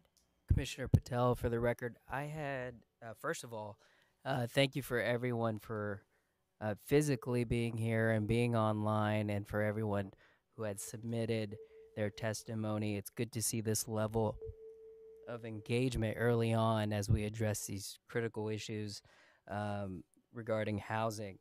I had a question for staff. For the HPS, I remember seeing a slide addressing offer incentives, and I know as part of the HPS, there's going to be policies, programs, including many incentives to address housing feasibility to meet the capacity goals. And one of them that's garnered a lot of attention from the development community and many is the IH program. Is the IH program will be part of the HPS as something to be analyzed, its benefits in reaching capacity goals, its barriers and challenges, and so forth? Yes, and actually the Housing Bureau with our cooperation is just wrapping up a study. They did what's called a calibration study that really looks at the cost of development and the cost of compliance with the inclusionary housing program with the incentive package that the city offers. The high level takeaway from that is that it all comes down to the tax abatement, the property tax abatement that we offer, and we offer a full tax abatement on all of the units on projects inside the central city, and that is enough to offset the cost of compliance with inclusionary housing. Unfortunately, today there are other challenges with developing housing in terms of construction costs and interest rates versus achievable rents that are sort of beyond the burden of that program. Outside of the central city, it's a different story because our program, our agreement with Multnomah County is to cap the amount of tax abatement that we offer, and so outside the central city, it's limited to just the affordable units. And I think what the study shows is that if we were able to offer a full tax abatement on the whole building, that is enough to offset the cost of compliance with inclusionary housing and would help narrow that feasibility gap for projects outside the central city. We expect that report to be published anytime now, and we can provide that to you. And if we wanted, in one of these upcoming meetings, if we have time, we can dig deeper into those findings for you. Yeah, I think that would be great. If would other commissioners be interested? Yep. Thank you. And that was the calibration study? Yes. Thanks. Great. I see Vice Chair Thompson, and then we'll go to Commissioner Spivak. Go ahead. Yeah, well, thank you, Sam and Ariel and Tom, for the presentation and for all of the testifiers for coming tonight. I'll just start out with a general comment, and maybe this can be something that we can discuss a little bit more at our next work session.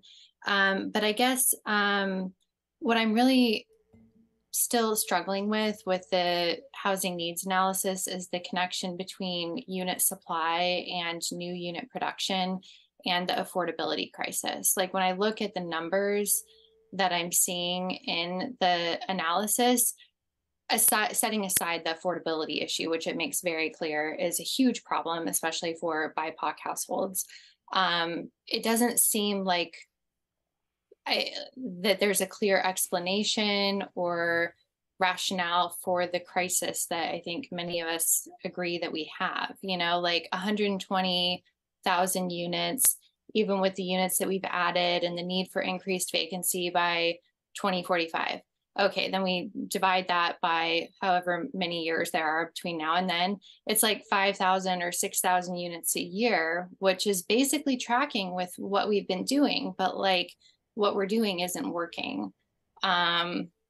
We're talking also tonight about the housing regulatory relief package, which I think is getting at this issue of like the 5,000 is not enough, or like the production is not happening that we need. But I just didn't really feel like that story or explanation came through for me in the analysis. And I think that some of it was a little bit tied to vacancy rate. I mean, I think that maybe making that a little bit clearer or more prominent might help I found it really interesting, like the different tables on vacancy rates and looking at how low they are for certain typologies like single family and smaller apartments.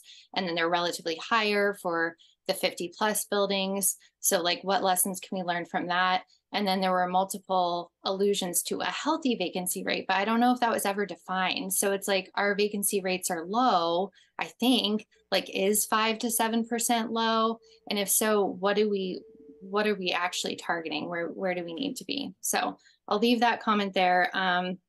The question that I have, and again, if there's not time to get into this now, that's totally fine. We can talk about it at the next meeting, but on the buildable lands inventory, I was just curious to better understand how much redevelopment comprises the total availability of the 230,000 or whatever units, because when we looked at the capacity per neighborhood, the most capacity exists in the central city, which implies that like quite a lot of that development capacity is in redevelopment. And so then I just start to have questions about how aligned the feasibility and the economics are aligned to actual real world conditions currently today in 2023, and then how much they can account for the volatility of things that are really difficult. You know, I mean, price escalation and the things that can really make or break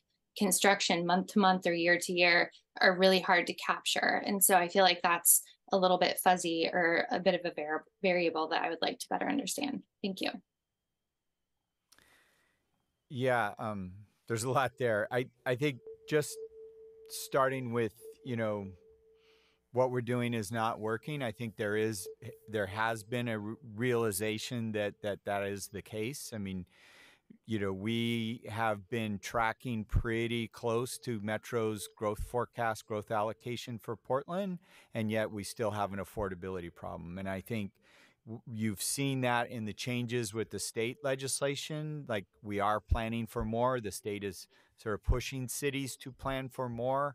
And yet you see in the state format that it's not just about the zoning and zoning capacity. That's where the production strategy really gets into, well, are you actually building those units? And if those units aren't happening, what more can cities do to make them happen? And so I think, you know, it is more than the zoning capacity. And so that's why we're taking a closer look at permitting and SDC payment timing and all of those other factors that go into producing a unit of housing. So I think there's a lot there to untangle. You know, we can bring back a little bit more closer look at the vacancy rates. And, you know, part of that also is, you know, we're at the mercy of private investment in Portland. You know, 90% of our development is private investors taking the risk to build housing in Portland. It's a pretty good return, but you know, it is, you know, we are dependent on that, on people willing to take that risk and invest those monies. Sam, do you have a sense of the redevelopment share? I don't. But we can bring that back. Yeah, we can definitely bring that back. That's easy to pass out. I don't want to commit anything to the record that would be untrue. But I will say, in terms of, you know, to your question about accounting for market volatility on the redevelopment side, you know, we've got these 16 or 17, I think 17 different housing prototypes, and they factor in anything from, you know, construction costs to interest rates to rent and sale prices and everything in between. And we have, you know, we recognize that we're in a very challenging environment for market rate development right now because of, you know, many of those cost related things.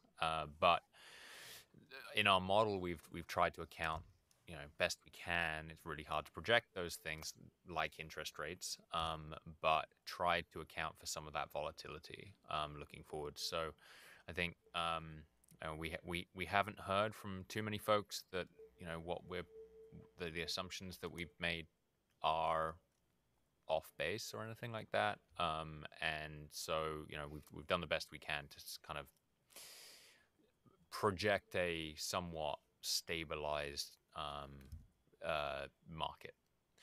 The same thing kind of goes for the vacancy. What is a healthy vacancy on the rental market? In the rental apartment market, we tend to think of 5% as kind of market equilibrium. Anything beyond that in theory, sees some kind of rental rate relief on the consumer side. On the ownership side, it tends to be a little bit higher. Single dwellings tend to be, and duplexes, and the middle housing actually tends to be a little lower. Just because of the sheer kind of quantity of those relative to the rental apartments. But yeah, no, I think on the redevelopment versus vacant piece, I suspect that,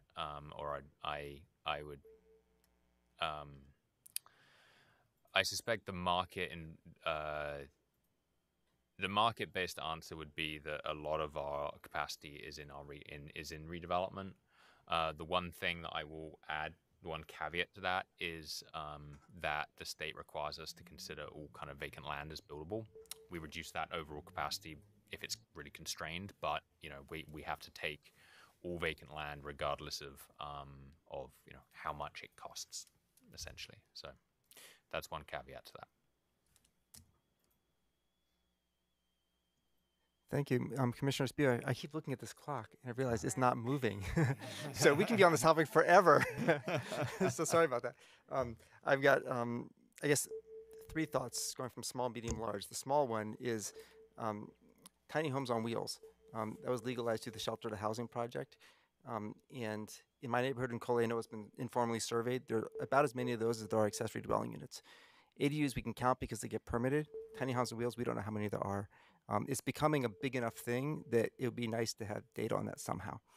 We do track mobile homes, boats, there's like other kind of things we track. It'd be nice to be able to get information on that. Medium size, so I was pretty thrilled when we saw the uptake from the residential infill project thing, but I had a different, I think that the story that's getting attention is the zoning side, getting permission to build this stuff. But I think a big part of the story is customer demand and demographics. Because if we remember before RIP, we were seeing lots of 800 square foot ADUs, and in larger buildings, the sweet spot is like studios and 1-bedroom apartments, small units. And you're getting single family homes, 2,000 feet, 2,500 and larger. Nobody was building almost anything in the 1,000 to 1,500 square foot range. Now we're seeing lots of homes in that smaller, moderate house size range. I think there's been pent up demand for that. So I don't know if this gets addressed in a study, but I think that those homes, we know we have lots of 2- and 3-person households in the city, and those households are either being crammed in small spaces or over-consuming in housing. So this provides an option to not do that. So I think somehow that's part of the housing needs assessment is demographic match to housing. And the third thing, big picture, Sam, you shared that in 3 years there's going to be a check-in project on this. People who know me know I'm an impatient guy, and what goes through my head is that, okay, if we do this now, and then we take a year to do the housing performance strategy, and then we start doing implementation, we'll get to 3 years and we haven't done anything. So I guess I'm just confirming that I'd like to think that this housing production strategy can include zoning changes, that it could be a zoning project also, much like we've done with Southeast Rising, Southwest Corridor Plan, where there's a zoning package that also includes strategies to take it further. So I'm not sure what the planning is on this project, but we heard a lot of testimony with other people who are probably impatient like I am to see some, but I think we're only going to see changes if we actually change the code or the map or both. So I guess I'm doing a little nudge, if I can, to say it would be great for that HPS to include changes to the rules of the game. Thanks. Commissioner Routh? Hello, everyone. Commissioner Routh, for the record, I join you from drizzly DC and the U.S. Green Building Council's Green Build Conference. I echo what Commissioner Spivak just said. I crave seeing, how what can zoning change look like? We did hear a lot of testimony from that this evening. And a few other, I know that we have seen the maps of Black and Latine households, what can be afforded.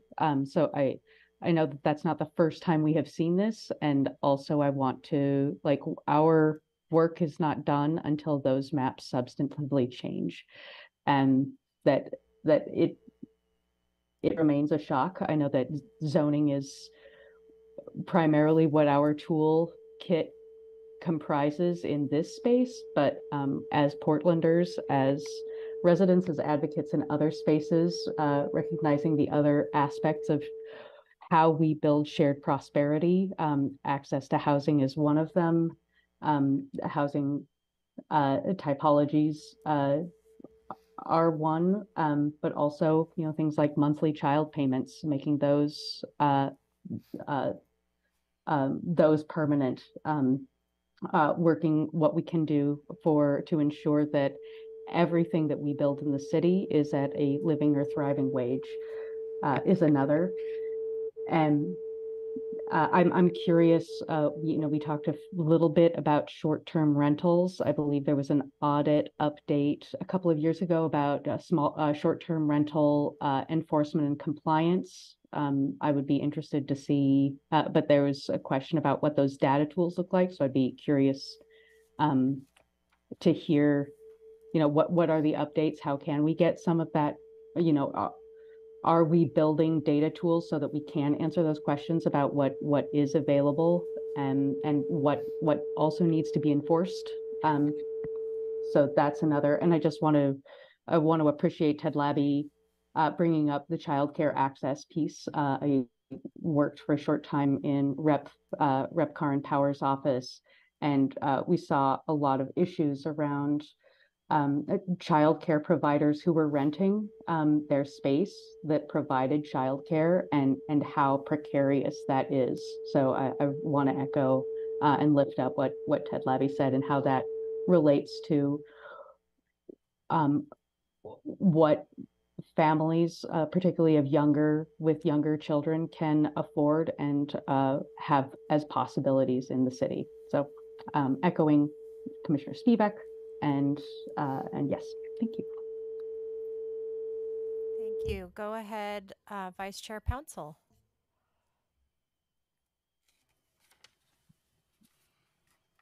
Yes. Can you hear me okay? Yes, we can. Okay, great. All right. First of all, thank you so much for the presentation tonight. And I am really grateful to hear all of the testimony tonight. It's fantastic to see community come out and share their thoughts. Some of the things that I wanted to just kind of share that came out through the testimony that I was hearing, of course, was, advocating for housing abundance and allowing for street scale housing in residential areas. A couple of things that really stuck with me through the testimony this evening was, and I think that this should be something that should be placed in the housing needs analysis, and that is talking to people who are close to houselessness and what needs to be, what is it that they need and and how this could possibly help the housing need analysis to, come up with some decisions on, how to move forward. This could possibly be done through, finding these individuals through grants that people have already received, for housing assistance, or reaching out to Civic Life, for people who may be reaching out to those agencies to seek out housing assistance. But I think that's a really important one. And then one of the comments that was shared in testimony tonight was a down payment grant and for helping Portlanders to possibly buy their first home. I am a recipient of this from the city that I grew up in. I received a grant to help me purchase my first home in my city, and it was an amazing opportunity that has really brought me into housing stability. And I think that, you know, having this as a possibility for young Portlanders particularly, and you know, it's a really valuable tool. And I can't help but echoing that, yeah, it's important that we, you know, have that we make sure that you know, young people have stability in the city to grow families and to create that wealth. So that we all kind of, you know, crave and would like to have a prosperous Portland. Yeah, I just wanted to share some of those things. I think I think this is going in a great direction. I'm excited to hear more about it and how we could all move forward on it. And yeah, thank you. Thank you. Commissioner Alexander, go ahead. Thank you. I want to join my fellow commissioners in thanking staff for the presentation, the data, and also the public testimony, not just the testimony this evening, but the posted testimony as well, which you all had an opportunity to review. It's been very enlightening for me personally. My comment would be that this analysis would be very helpful to me if I had the opportunity to not only look at the shifting demographics, which you identified in terms of BIPOC households, elders, 2 and 3 family, but I'd like to also get a sense of how that differed from the projections that were given in 2009. It's one thing to note the trending. It's another thing to know how precise we were in that historical and projective analysis, because I think there's some learning there. If you look at displaced populations, those people may be the same, but 15 years ago, people were put in a position where one generational wealth was obliterated because they were not able to move that information forward. And secondly, they traded a community for an address. And that goes to one of the comments that was offered today where the focus was on homes, not households. And if we can begin to frame that type of thinking, it would be very helpful for me to sort of understand the greater and lesser of equals as we begin to look at this data. So again, I commend you. I think this is a great analytical framework, but I hope that the lessons of the last several years where we could not have projected that our world would be where it is, have given us a filter that we can bring to this looking forward. Thank you.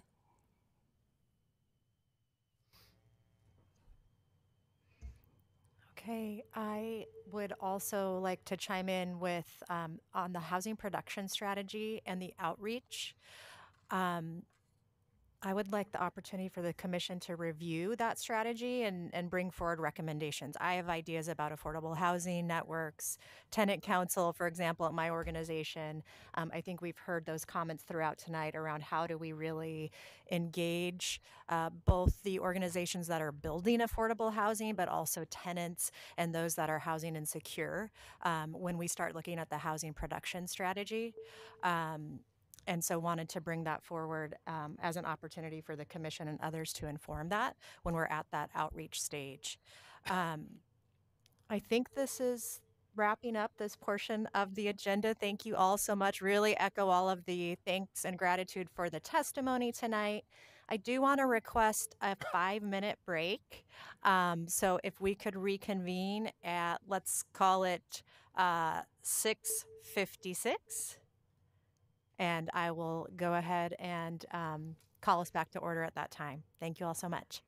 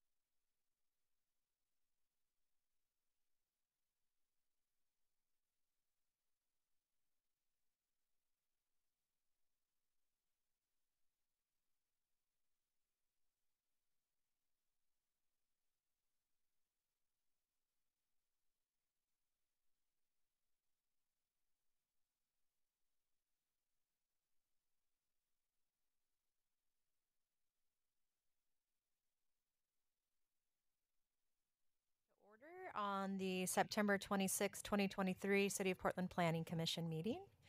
And the next portion of our agenda, inviting here for presentation Sandra Wood and Phil Naimany. And they are going to be providing a briefing on the Housing Regulatory Relief Project. Welcome. And I just have to go there, right? Well, let's see, you're not sharing. You didn't put up. I am sharing. There I am. Great. Good evening, commissioners. My name is Sandra Wood. I'm with the Bureau of Planning and Sustainability. I'm the Code Development Manager, and I'm here with the project manager for the Housing Regulatory Relief Project. His name is Phil Naimany, and we're here to present some zoning code amendments that we'll be seeking your approval for and your recommendation to City Council when we get to that point. But I'm jumping ahead a little bit. We just published the proposed draft for this project and sent out our public notices last week. And we wanted to come here today to give you ample time to understand what the proposal is and well ahead of the hearing, which is scheduled for October 24th. So 2 meetings from now. As I described, today is a briefing, not a public hearing. In 2 meetings on October 24th, we'll hold a public hearing. And then the meeting after that on November 14th is when we'll be seeking the Planning Commission's recommendation and vote on that day. So that's November 14th, and we are hoping to be at City Council in December. They've requested that this project be before them by the end of the year. So that's what our schedule is. The proposal actually is quite simple if you look at it this way in this one little sentence. It's to temporarily suspend for 5 years and permanently change several zoning code rules to provide regulatory relief for the building of needed housing for some housing projects. Oh, I put this in the wrong spot. There we go. There's our timeline. This project is in response to the immediate housing crisis that we have been discussing, or you were discussing earlier. There are several sources that we drew from to identify the issues to address in the zoning code. Foremost is the Housing Production Survey that was conducted earlier this year by the Bureau of Development Services at the request of Commissioner Rubio. The survey sought input from developers and the public on processes and policy related to the development of housing that may merit reconsideration as the city works to increase housing production. We also looked at issues that the Inclusionary Housing Calibration Study Stakeholder Group mentioned in their memo to Commissioner Rubio this summer.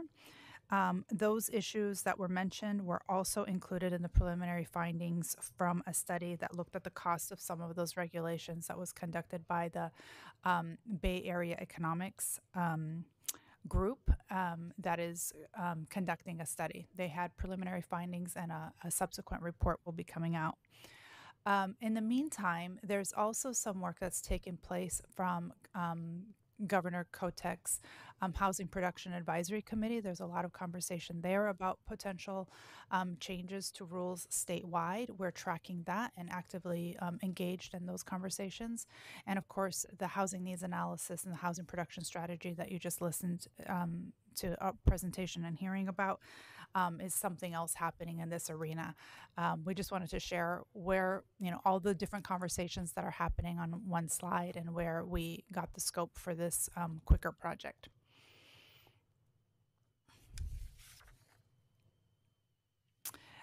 So getting back to the survey, we wanted to share a little bit about that because you haven't heard in this forum about that. The survey included, so this was the housing production survey that Bureau of Development Services put out in the spring. The survey included about 20 development related and process related requirements. And most of them were focused on zoning regulations, and it asked the respondents to identify their top 5 issues that they'd encountered or that they thought was an impediment to housing production. They received 610 responses, and of the top 10 issues identified in the survey, the 7 that are identified shown on this slide are zoning related. The amendments to the top 4 topics on this slide are included in the proposal that Phil will share with you in just a bit. So we're bicycle parking, ground floor active use and height, parking impact analysis, and bird safe glazing. The bottom 3 topics are not included in the proposal, and I wanted to share why. The maximum height limits and the floor area ratios, as you know, those are pretty fundamental to our growth strategy and to our comp plan policies and to zoning, and require an infrastructure analysis. So we thought it was too much to take on in the 1.5 months we had to turn this project around. So that's why we didn't include those. The middle housing land divisions was also identified. But when the survey went out, middle housing land divisions were had only been in effect for 5 months. So we felt it was too early to understand really what the issues were, and maybe it was just taking staff and the public a little time to understand what those implementation issues were and how to work out those kinks. Anecdotally, we've heard that those are going more smoothly now, so that's good news. But that's the reason we didn't include them in this project. So with that, I'm going to pass it on to Phil, who will explain the proposal. Good evening. Once again, Phil Naimany with Bureau of Planning and Sustainability and Co-Development. And so this Housing Regulatory Relief Project, through the review of these different sources and discussions with development services, we identified 16 issues that warranted review and potential amendments on. And you can kind of see all 16 here. We've sort of grouped them into 3 categories. Those that kind of fall under development and design standards, so kind of the standards that different buildings may have to achieve as they get proposed. There's a smaller subset of ones that are focused on the central city, and then there's some that have more to do with process improvement and things like approval criteria and types of land use processes. So unfortunately, this one does not on the screen. It does not show the ones that we're shading. I'm not going to go through all 16 of them, but you may be able to see on your screens. But we are going to focus. You can see it, okay. So bicycle parking, the ground floor items, eco roofs, bird safe glazing, neighborhood contact, the design review process, and the land use expiration dates. So starting with the bicycle parking, I did want to mention of those 16, most of those have both the temporary component and a permanent component to them. And the temporary component generally is looking at suspending or reducing the code for 5 years. Approximately, we put a sunset date of January 1st, 2029 into the code itself. So starting with bicycle parking, we've got a couple temporary amendments and then one that is more permanent. First off, we are looking at reducing the required long-term bicycle parking for multi-dwelling development or mixed-use projects that have residential units. Currently, if you're in a close-in or downtown neighborhood, you're supposed to provide 1.5 bike parking spaces per unit. We're proposing to reduce that to 1.0.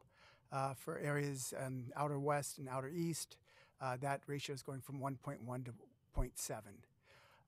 Another temporary change we are proposing is to remove the requirement for, and it says cargo bike requirements, but it's really remove the requirement for the larger bikes, which often are those cargo bikes or bikes with baskets. Those get triggered currently when there needs to be at least 20 long-term bike parking spaces, and then 5% are supposed to be provided that are of a size that can adapt to those larger bikes. There has been some comments from developers about sort of being caught off guard with that large requirement and having to potentially, that impacts the bike room. So we're looking at 5-year temporary suspension of that requirement. And then a permanent change we're looking at making is to remove some of the specific in-unit standards for long-term bike parking. We do allow up to 50% of bike parking to be placed in the unit. It doesn't always, not all of it has to be in common bike rooms. But we had, as part of the bike parking project that went into effect about 3 years ago, we had quite a few standards about where they should go and how they're mounted, and that was another thing that we'd heard some feedback on. And so we are permanently reducing the requirement that it be in an alcove and the requirement about its proximity to the front door. So it'll allow for a little more flexibility about where that bike space can go in the unit. The next thing I want to talk about is with ground floor active uses. There's several ways that we address the looking at trying to require ground floor active uses. This usually applies to some of our mixed use zones, and especially in some of our plan districts and overlay zones where we are trying to get an insurance that we get commercial uses in some of these areas. And so in these cases, we're generally proposing temporary suspensions. In some places, we do require that a percentage of the ground floor be set up for specific uses, and we're proposing to suspend that requirement. So some, like the Main Street overlay zone, says 25% of your floor area in a certain, within 100 feet of the transit street has to be in one of these lists of uses. And so we are suspending that if they're providing residential development. Similar types of requirements occur in our central city and in our in a couple of our other plan districts, and so we are also waiving that as well. In addition, we do have some design requirements that require, while they don't require necessarily that there be a use, they do require that the ground floor be designed in a way that they can accommodate more active commercial office uses. And we are also looking at suspending those requirements in many of our plan districts, with the exception of Central City. The feeling with Central City was that there's still an importance in having that ability for the ground floor to be able to have the conversion to commercial, or to be able to have the space for commercial uses. Once again, most of these things apply only when there's residential development proposed. So if it's if it's an office building entirely with no residential, they would still have to meet these criteria. The third one we have here, there are some of our plan districts where we require a percentage of ground floor window that is higher than what is required in our base zones, and we are proposing to suspend that higher requirement, and so just the base zone requirements would apply. I do admit these get kind of technical, but they are things that people identify when they're trying to develop projects. This next slide kind of addresses eco roofs and bird safe glazing, where these are more central city focused. In both of these cases, we are suspending any requirements that trigger when an eco roof needs to be put in, or when a building needs to provide bird safe glazing. Eco roof requirements only apply to development in the central city. Bird safe glazing applies in the central city and in some of the river overlay zones. So those will be suspended for 5 years, but we are making a clarification, a permanent clarification regarding spandrel glass. And that, once again, is a kind of a technical fix, but that was something that was identified in the regulatory improvement packages. And so we're clarifying that spandrel glass, because of its reflective properties, should also be considered glazing for that. The next one I wanted to go over was neighborhood contact. This is more of a process. This kind of takes us into more of the process improvements. Currently, certain projects are required to engage in a neighborhood contact process. This can range from just posting a site with a poster board, to potentially holding a meeting by the developer, to, in some cases, having to coordinate with the neighborhood association to hold the meeting. We have a couple changes we're proposing on this. First off, once again, if a project has residential uses, we are suspending all the neighborhood contact requirements. This does not necessarily mean if they were going through a land use review that they would still have to do the needed notice for that. But the neighborhood contact, which often occurs before the building permit and before the land use review, that will be suspended for 5 years. And then the second option we're doing is we're simplifying the neighborhood contact options. Currently, there's 3 options. The third option was something that was added during city council hearings. It kind of nests in between the other 2 options, and that's the one where the developer has to give the neighborhood association first right of refusal to hold the meeting before they can decide to hold the meeting. It kind of adds a couple extra steps and some added confusion. We're proposing to just reduce it back down to the two options, which was what was originally proposed, which is certain size projects post the site, larger projects post the site, and the developer holds a meeting. This is another process item, and this has to do with projects that are going through design review. If a project either is required to go through a discretionary design review or elects to go through a discretionary design review, there's different levels of design review depending on the size of the project. A type 3 process triggers a pre-application conference and a public hearing. Type 2 processes are a staff level process, but then can be appealed to the design commission. During the design overlay zone amendments, which a couple folks on this panel were involved in, we provided an opportunity for applicants of affordable housing, if they were normally going to go through the type 3 process, they could choose to go through a type 2 process instead, with the caveat that they would go through what's known as a design advice request with the design commission before applying for that type 2 process.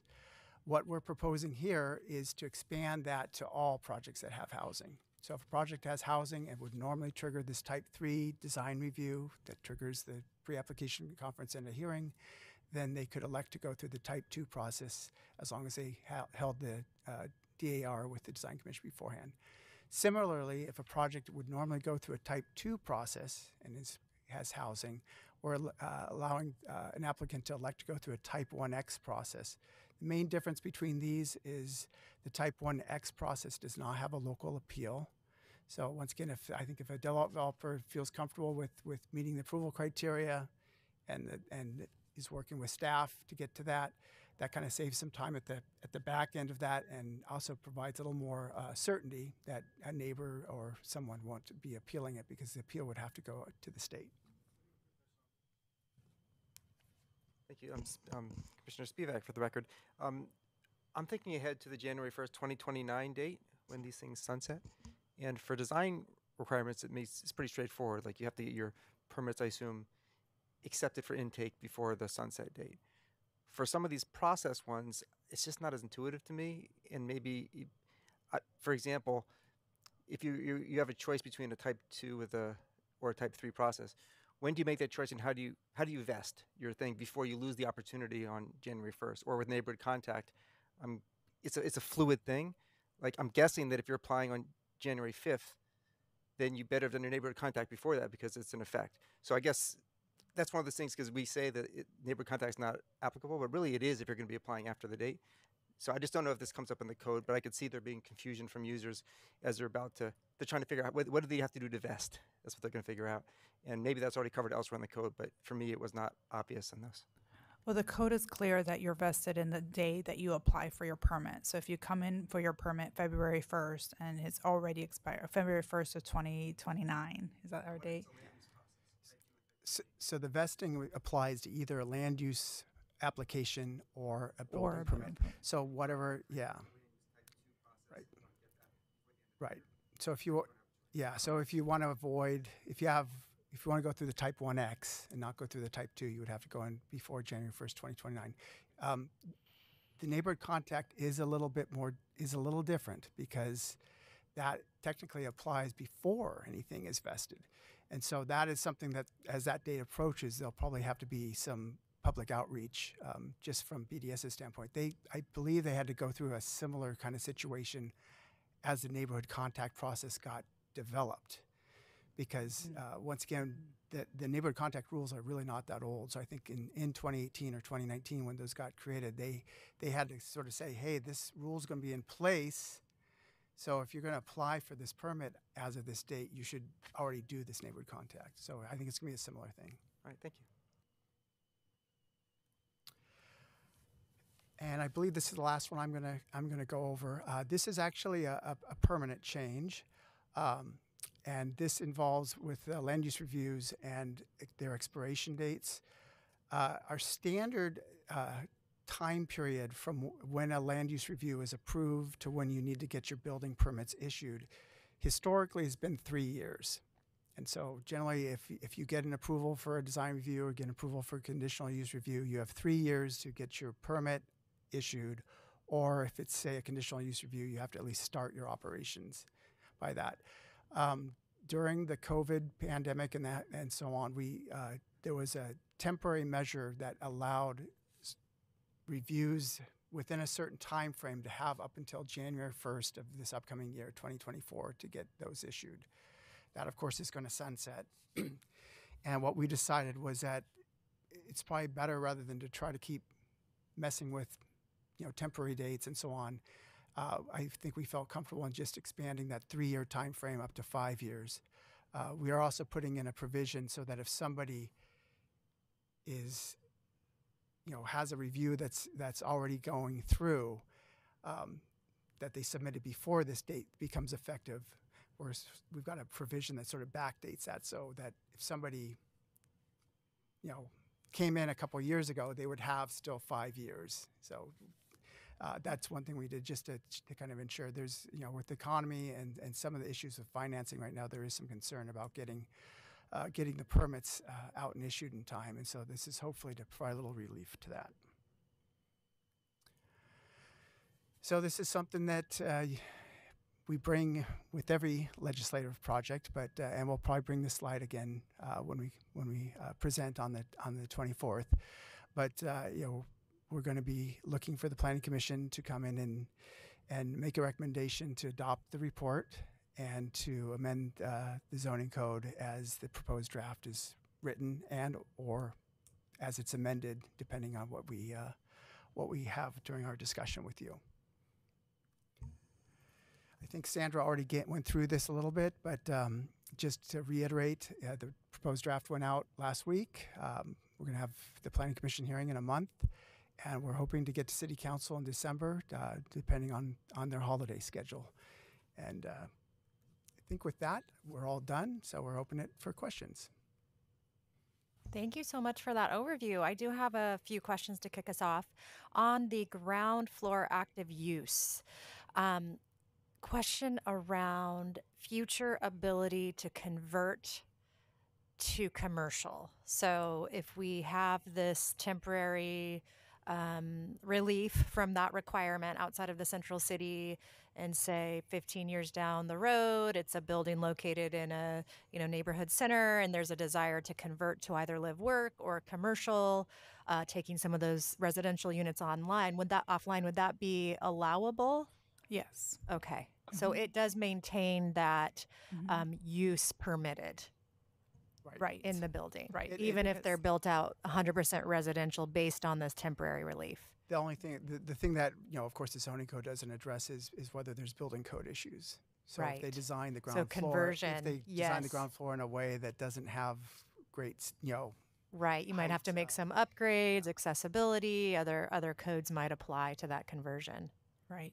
Right. But Commissioners, I'm sorry. I just wanted to jump in really quickly. Patricia Diefendorfer for the record. So, yes, I think that's why actually we kind of went fast over all the different recommendations. But as Phil was explaining, we have in different parts of the city, we have regulations that both limit or require the kinds of uses that can be on the ground floor and also have provisions that specify to what standards those ground floors have to be built. As a way to just generally create more flexibility, I think we're proposing a couple different things, and we're proposing different treatment in the central city versus the rest of the city. So across the board, the objective is to temporarily relax the restrictions on what kind of uses can be on the ground floor. So across the board, whether you're in central city or outside of central city, where there are regulations today that would specify you have to have only these uses, or you can't have dwelling units or residential units on the ground floor, that would be suspended. So you can do dwelling units on the ground floor, for example. In the central city, there's a desire to retain the adaptability of these spaces over time.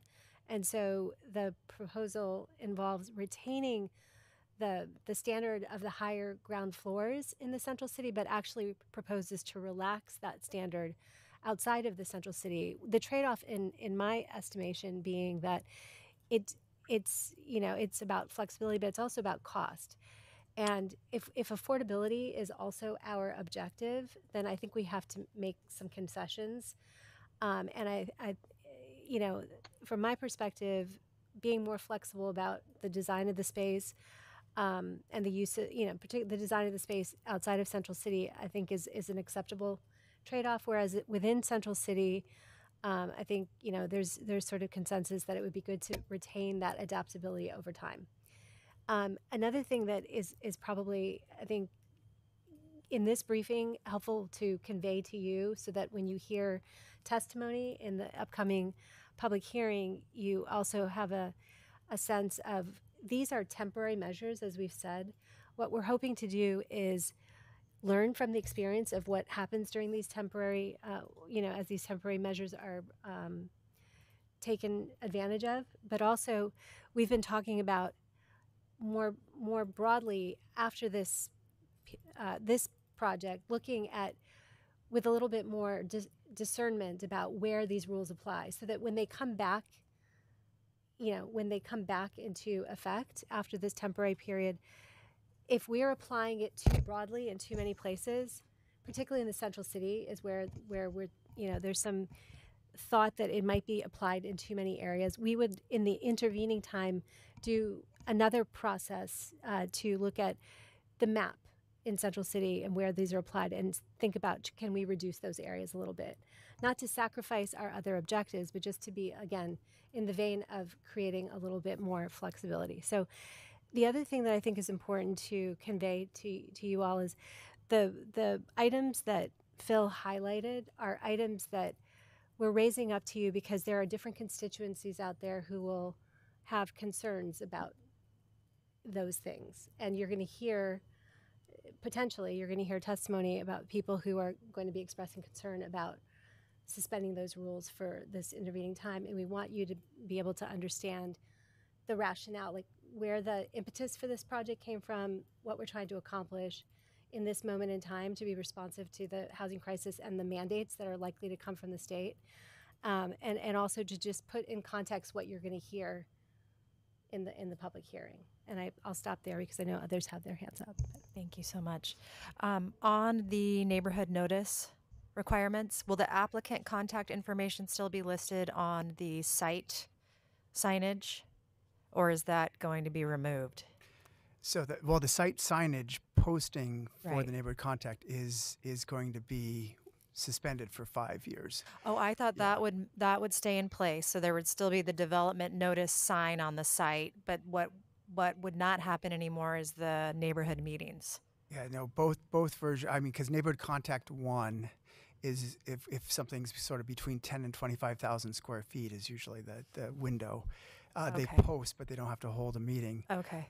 If they're going through a land use review, there would still be the ability for, you know, there'd still be potential posting for certain things, and also noticings mailed out, and the planner that's reviewing the land use review would be the contact for that. Right. But this And- kind of takes away that sort of developer communication piece that was happening Okay. ahead of time.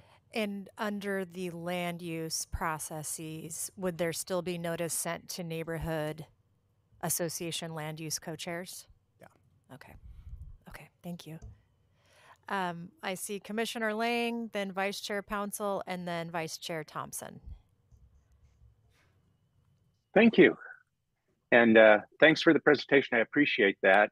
In my previous life, I've ran into all of these issues before, and I understand the need to do this to help kind of spur some more development. As was said in the previous presentation, a lot of the housing depends on outside investors coming in, and these can be hurdles to that kind of investment. So thank you very much for that. I was just curious, and I'm pretty sure I understand this 5-year period.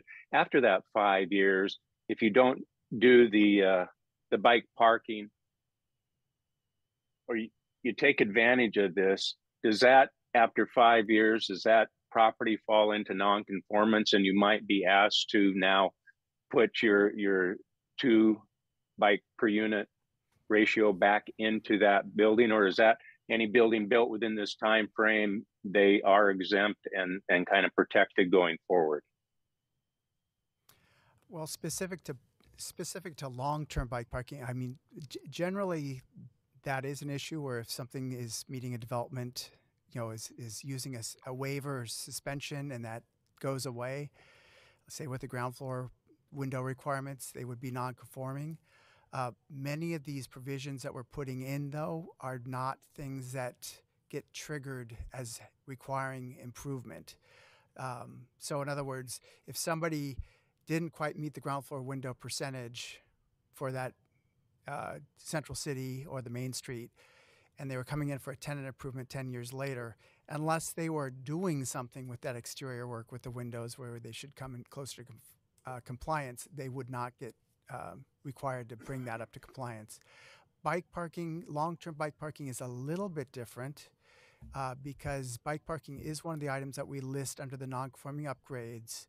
But long-term bike parking does not get triggered unless a project is going through a major remodel, which has specific thresholds in terms of a higher amount of dollar amount. It's based on the assessed value and or if you're adding a big chunk of square footage to your property. I think it's if you're adding 50%, if you had a 20,000 square foot building and you're adding another 10,000 square feet, then that could potentially trigger that. The reason why the long-term bike parking was triggered with the major remodel is because the thought was that investment's probably more significant. Long-term bike parking oftentimes is required to be in a secure area, and if you don't have a parking lot or a fenced-off area, it probably would have to go in the building. You'd have to accommodate that. So we wanted it to only get triggered when there's a larger scale remodel. And is mechanical upgrades, is that exempt from that trigger? It's a dollar amount. There's certain things in there that don't get triggered. I think it's sort of permanent improvements. I don't know if some mechanical equipment does factor into the building permit value, and some of it doesn't. Okay. Thank you very much. Commissioner Lang, Patricia Diefendorfer, I just wanted to note that your question is a good one about if people take advantage of these provisions now, would we be creating a non-conforming situation down the line that somebody will ultimately have to resolve? And I think we should talk about that and look into that a little bit more. Yeah, we can clarify that more, but maybe a different way of saying what Phil was saying is that it's like of these 16 items, what would need to be resolved? Obviously, the process items do not need to be resolved. You go through a type 2 design review. You later don't have to come through a type 3 in the future. So all of those would be off the table. Most of the items in the development of our 16 items are not on the list of things that are required to be upgraded in the future. So as Phil was describing, bike parking is on the list, but with some long-term bike parking with some caveats. But other things on that list are perimeter and interior parking lot landscaping. We're not waiving that with this requirement. Screening of mechanical equipment. Pedestrian walkways. That list is a very finite list of, I think, 8 standards, and most of them we're not touching except for the bike parking. So we can describe more about the bike parking and how that would work out in the future. Thank you. Vice Chair Pouncil, please go ahead. Okay, yeah, thank you. I'm going to leave I'm having connectivity issues, so I'm going to leave my camera off. I apologize for that. So I have 2 questions and a clarifying question. And so my first question is, for the bicycle parking, there's already, if I'm correct on this, is there already a state law that actually says there has to be bike parking per unit in each new construction? Am I correct on that? Well, at the state level, there is currently the Climate Friendly and Equitable Communities, or CFEC, rulemaking that's going on. That rulemaking is being amended as we speak, and I think they're going to be going through a process later this fall. And they are suggesting that there be a requirement, I believe, of 1 space per unit, and that we can potentially propose other amounts or provide opportunities for adjustments. One of the things that specific state rule won't be in effect until the city updates their transportation system plan. And so there's sort of a delay before that has to be implemented. It's not something that has to be implemented with some of the other rules from that. But that is something we're keeping our eye on just to verify, because while most of the area, even with the reduction goes to, would meet that criteria, the outer areas, we're proposing a temporary ratio that's a little bit under that. But to clarify also, currently there is no state requirement that there be bike parking on site. Okay, all right, So, thanks for yes. that. And was there any communication with the bicycling community and advocacy groups on this decision, or a, for the regulatory relief project? Was there, about the temporary suspension, was there any communication or? Yeah, so this is a little unusual project because we've asked Phil to move very quickly so we could get to City Council by December. To his credit, he's been getting the word out as well as he can, and that's one of the reasons why we're here a month before the hearing, so we could let you know what was happening. We've been to several groups, the Home Builders Association, Oregon Smart Growth. We're going to the Central East Side Industrial Council. We've sent out blog posts and pushed this on social media. We have seen a letter coming in from the Street Trust so we know that they're aware. I see Commissioner Routh nodding her head about it. So I think people are aware, and that's what Patricia was alluding to. We're pretty sure the word is out there on the project and that people will be testifying on the 24th. And we've targeted notice to some folks that we know have a specific interest in that. And I do want to also mention that we were working directly with PBOT, Portland Transportation, and their folks that developed the bicycle regulations. And they actually, at their meeting, I think, with the Bicycle Advisory Committee, before we even had this proposal publicized at all, they had mentioned to the Bicycle Advisory Committee that they were going to be in support of proposing these ratios and these these amendments.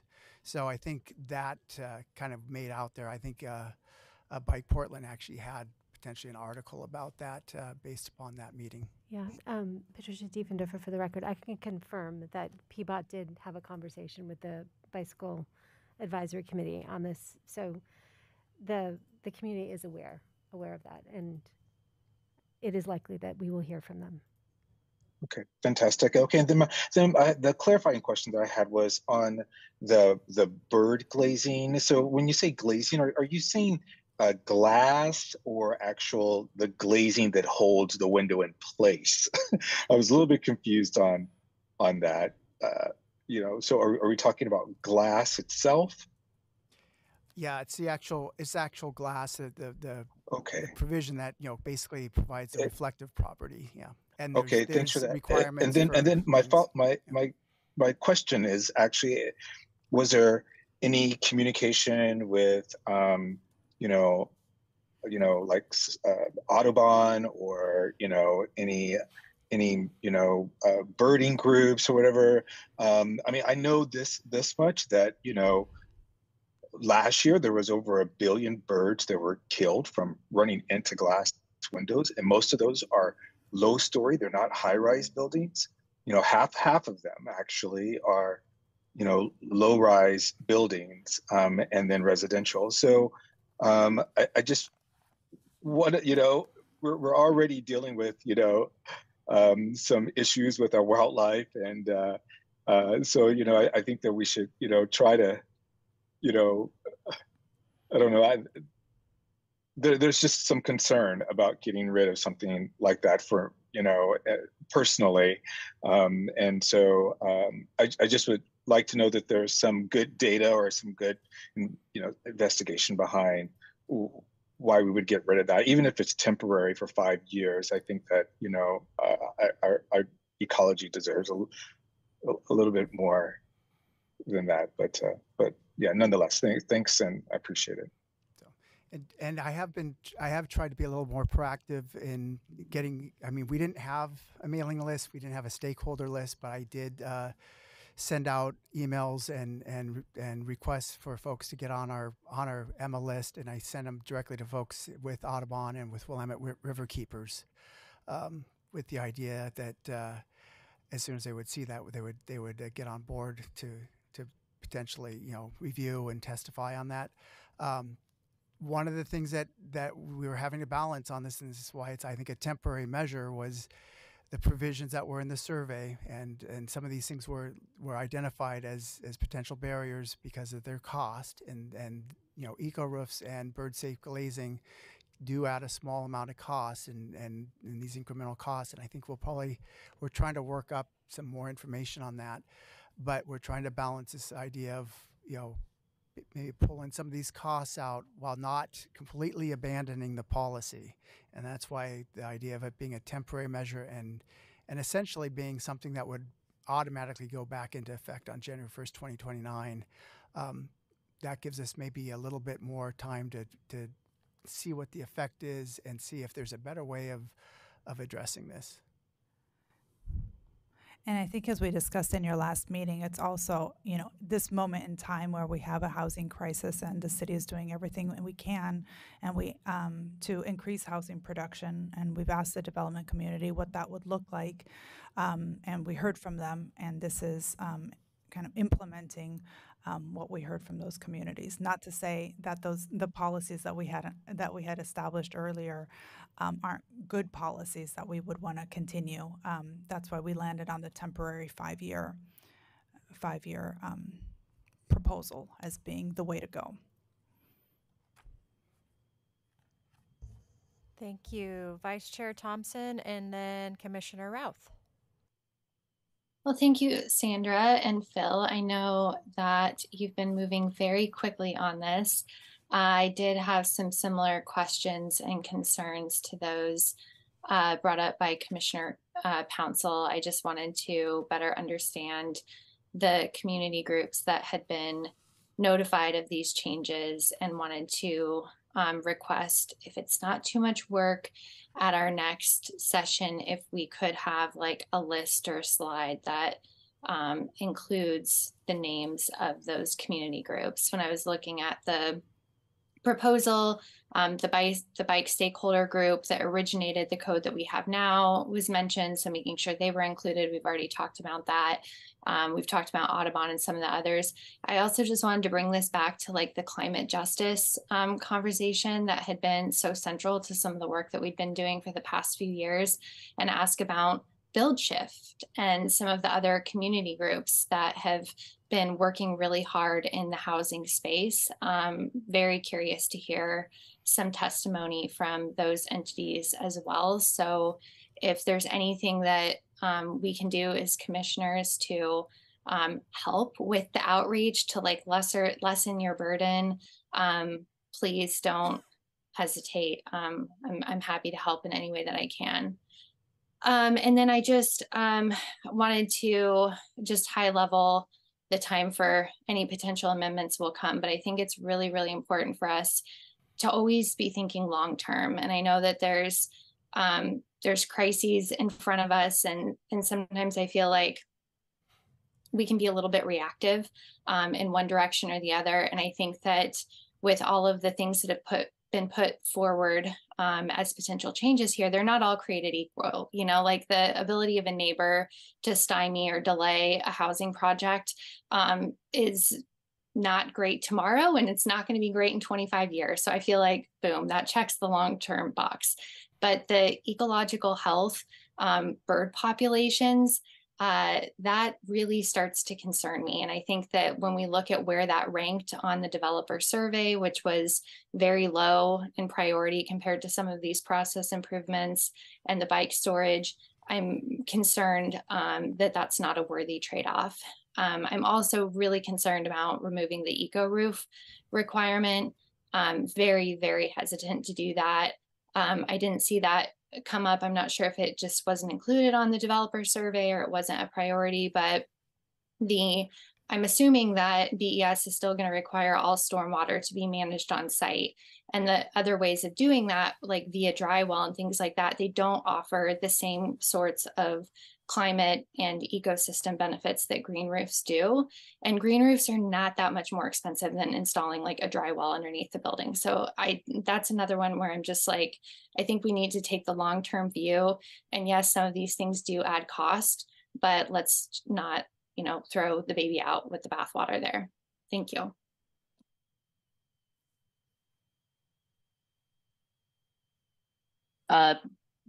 Commissioner Thompson pretty much said everything I was going to say. But Phil, Sandra, I also really appreciate, I know that we are in a housing crisis, and I feel if we say we are in a housing emergency, it is an emergency, and uncomfortable things need to be on the table. These are really uncomfortable for me. I think the bike parking absolutely is. I think of our carbon emissions, and that we want people to be biking. And, we have been talking about families and childcare previously in housing needs analysis. How does creating bike cargo capacity and making sure people don't have to huff that up a set of stairs is a big deal. So I know I have strong immediate reactions to that. I share Commissioner Thompson and I believe Vice Chair Pouncil's appreciation, and that I'm happy to reach out to others as well. I'll be sitting with this for some weeks, and I appreciate how hard this is. And I'm looking forward to a robust conversation because it is an emergency, and also there are downstream impacts, and there are, I think of, I'm rambling a bit, but looking at the bird glazing, I just think like, what would, if Mike Hauk were still on Planning Commission, what would he be saying? And I think that reaching back out to him would be a worthy endeavor, and I'll commit to doing that. Thank you, Commissioner. I do want to clarify that just because the city is not requiring it doesn't mean that the developer can't provide it. So with the lower bike parking ratios, for example, a developer could provide more bike parking. Just because we don't require eco roofs doesn't mean that the development community can't put in an eco roof. So just want to make sure that that's clear to you all, that it's not a prohibition against those things. It's just that we're not requiring those things for this temporary period of time. Commissioners, Patricia Diefenhofer, I just also want to add a couple of other observations related to the items, particularly the bird glazing and the eco roof. So just want to put out there, similar to what I was describing about the ground floor uses and design standards, I think in this intervening time, we would also look at those provisions with an eye to, are there ways to achieve those outcomes perhaps differently and perhaps in ways that are more cost effective. So I think just to allay some concern, hopefully a little bit, if we do these things on a temporary basis, there's a few of these that we definitely have identified that we want to explore for when the permanent rules come back. Are there other ways that we can be achieving those objectives in ways that are perhaps a little bit different or cost effective or create more flexibility? I've had conversations with different people about both of those, and that there are ways to do that, to either be more flexible or to achieve those objectives in a more cost-effective way. So I just want to also put that out there as something to factor in when we're thinking about when we're deliberating on these in the future.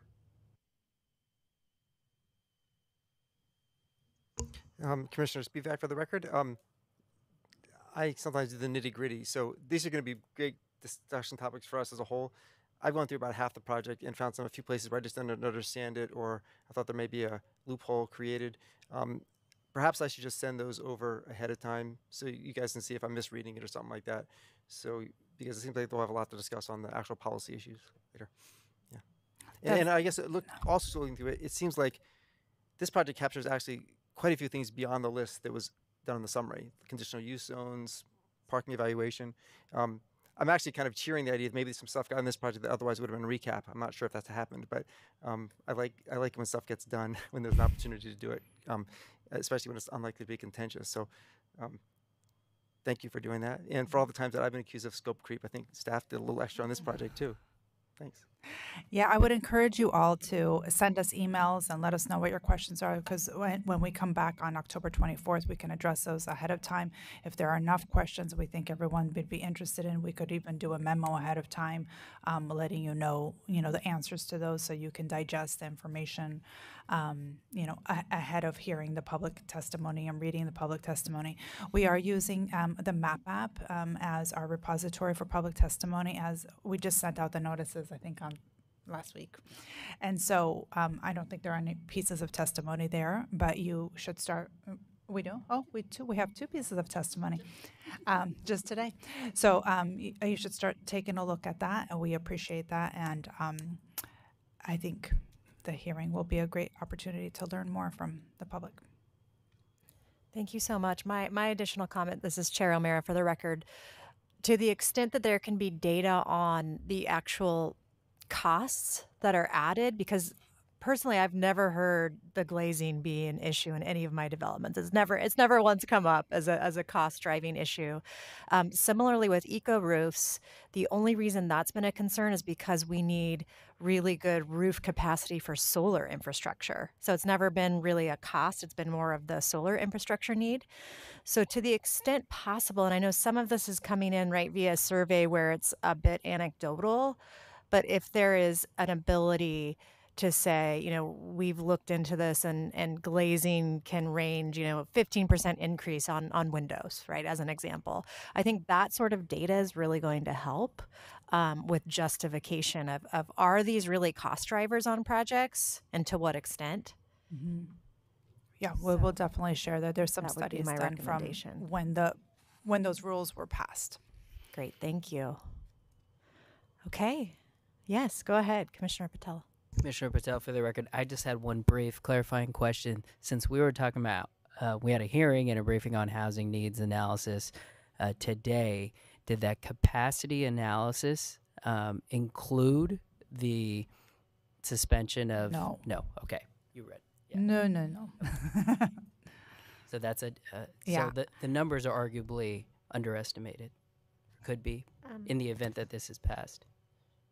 Patricia Diefendorfer for the record. I would say that the numbers, the capacity numbers don't change based on this. I mean, the capacity numbers have a methodology by which that was explained how we determine the capacity, the zoning capacity within our land uses. This is dealing more with the economics of the moment and trying to just remove barriers. I don't think it changes the overall capacity. It might, hopefully, it'll change our actual production. Like we'll actually see greater production, but it won't change our zoning capacity numbers, if that makes sense. Yeah, that does.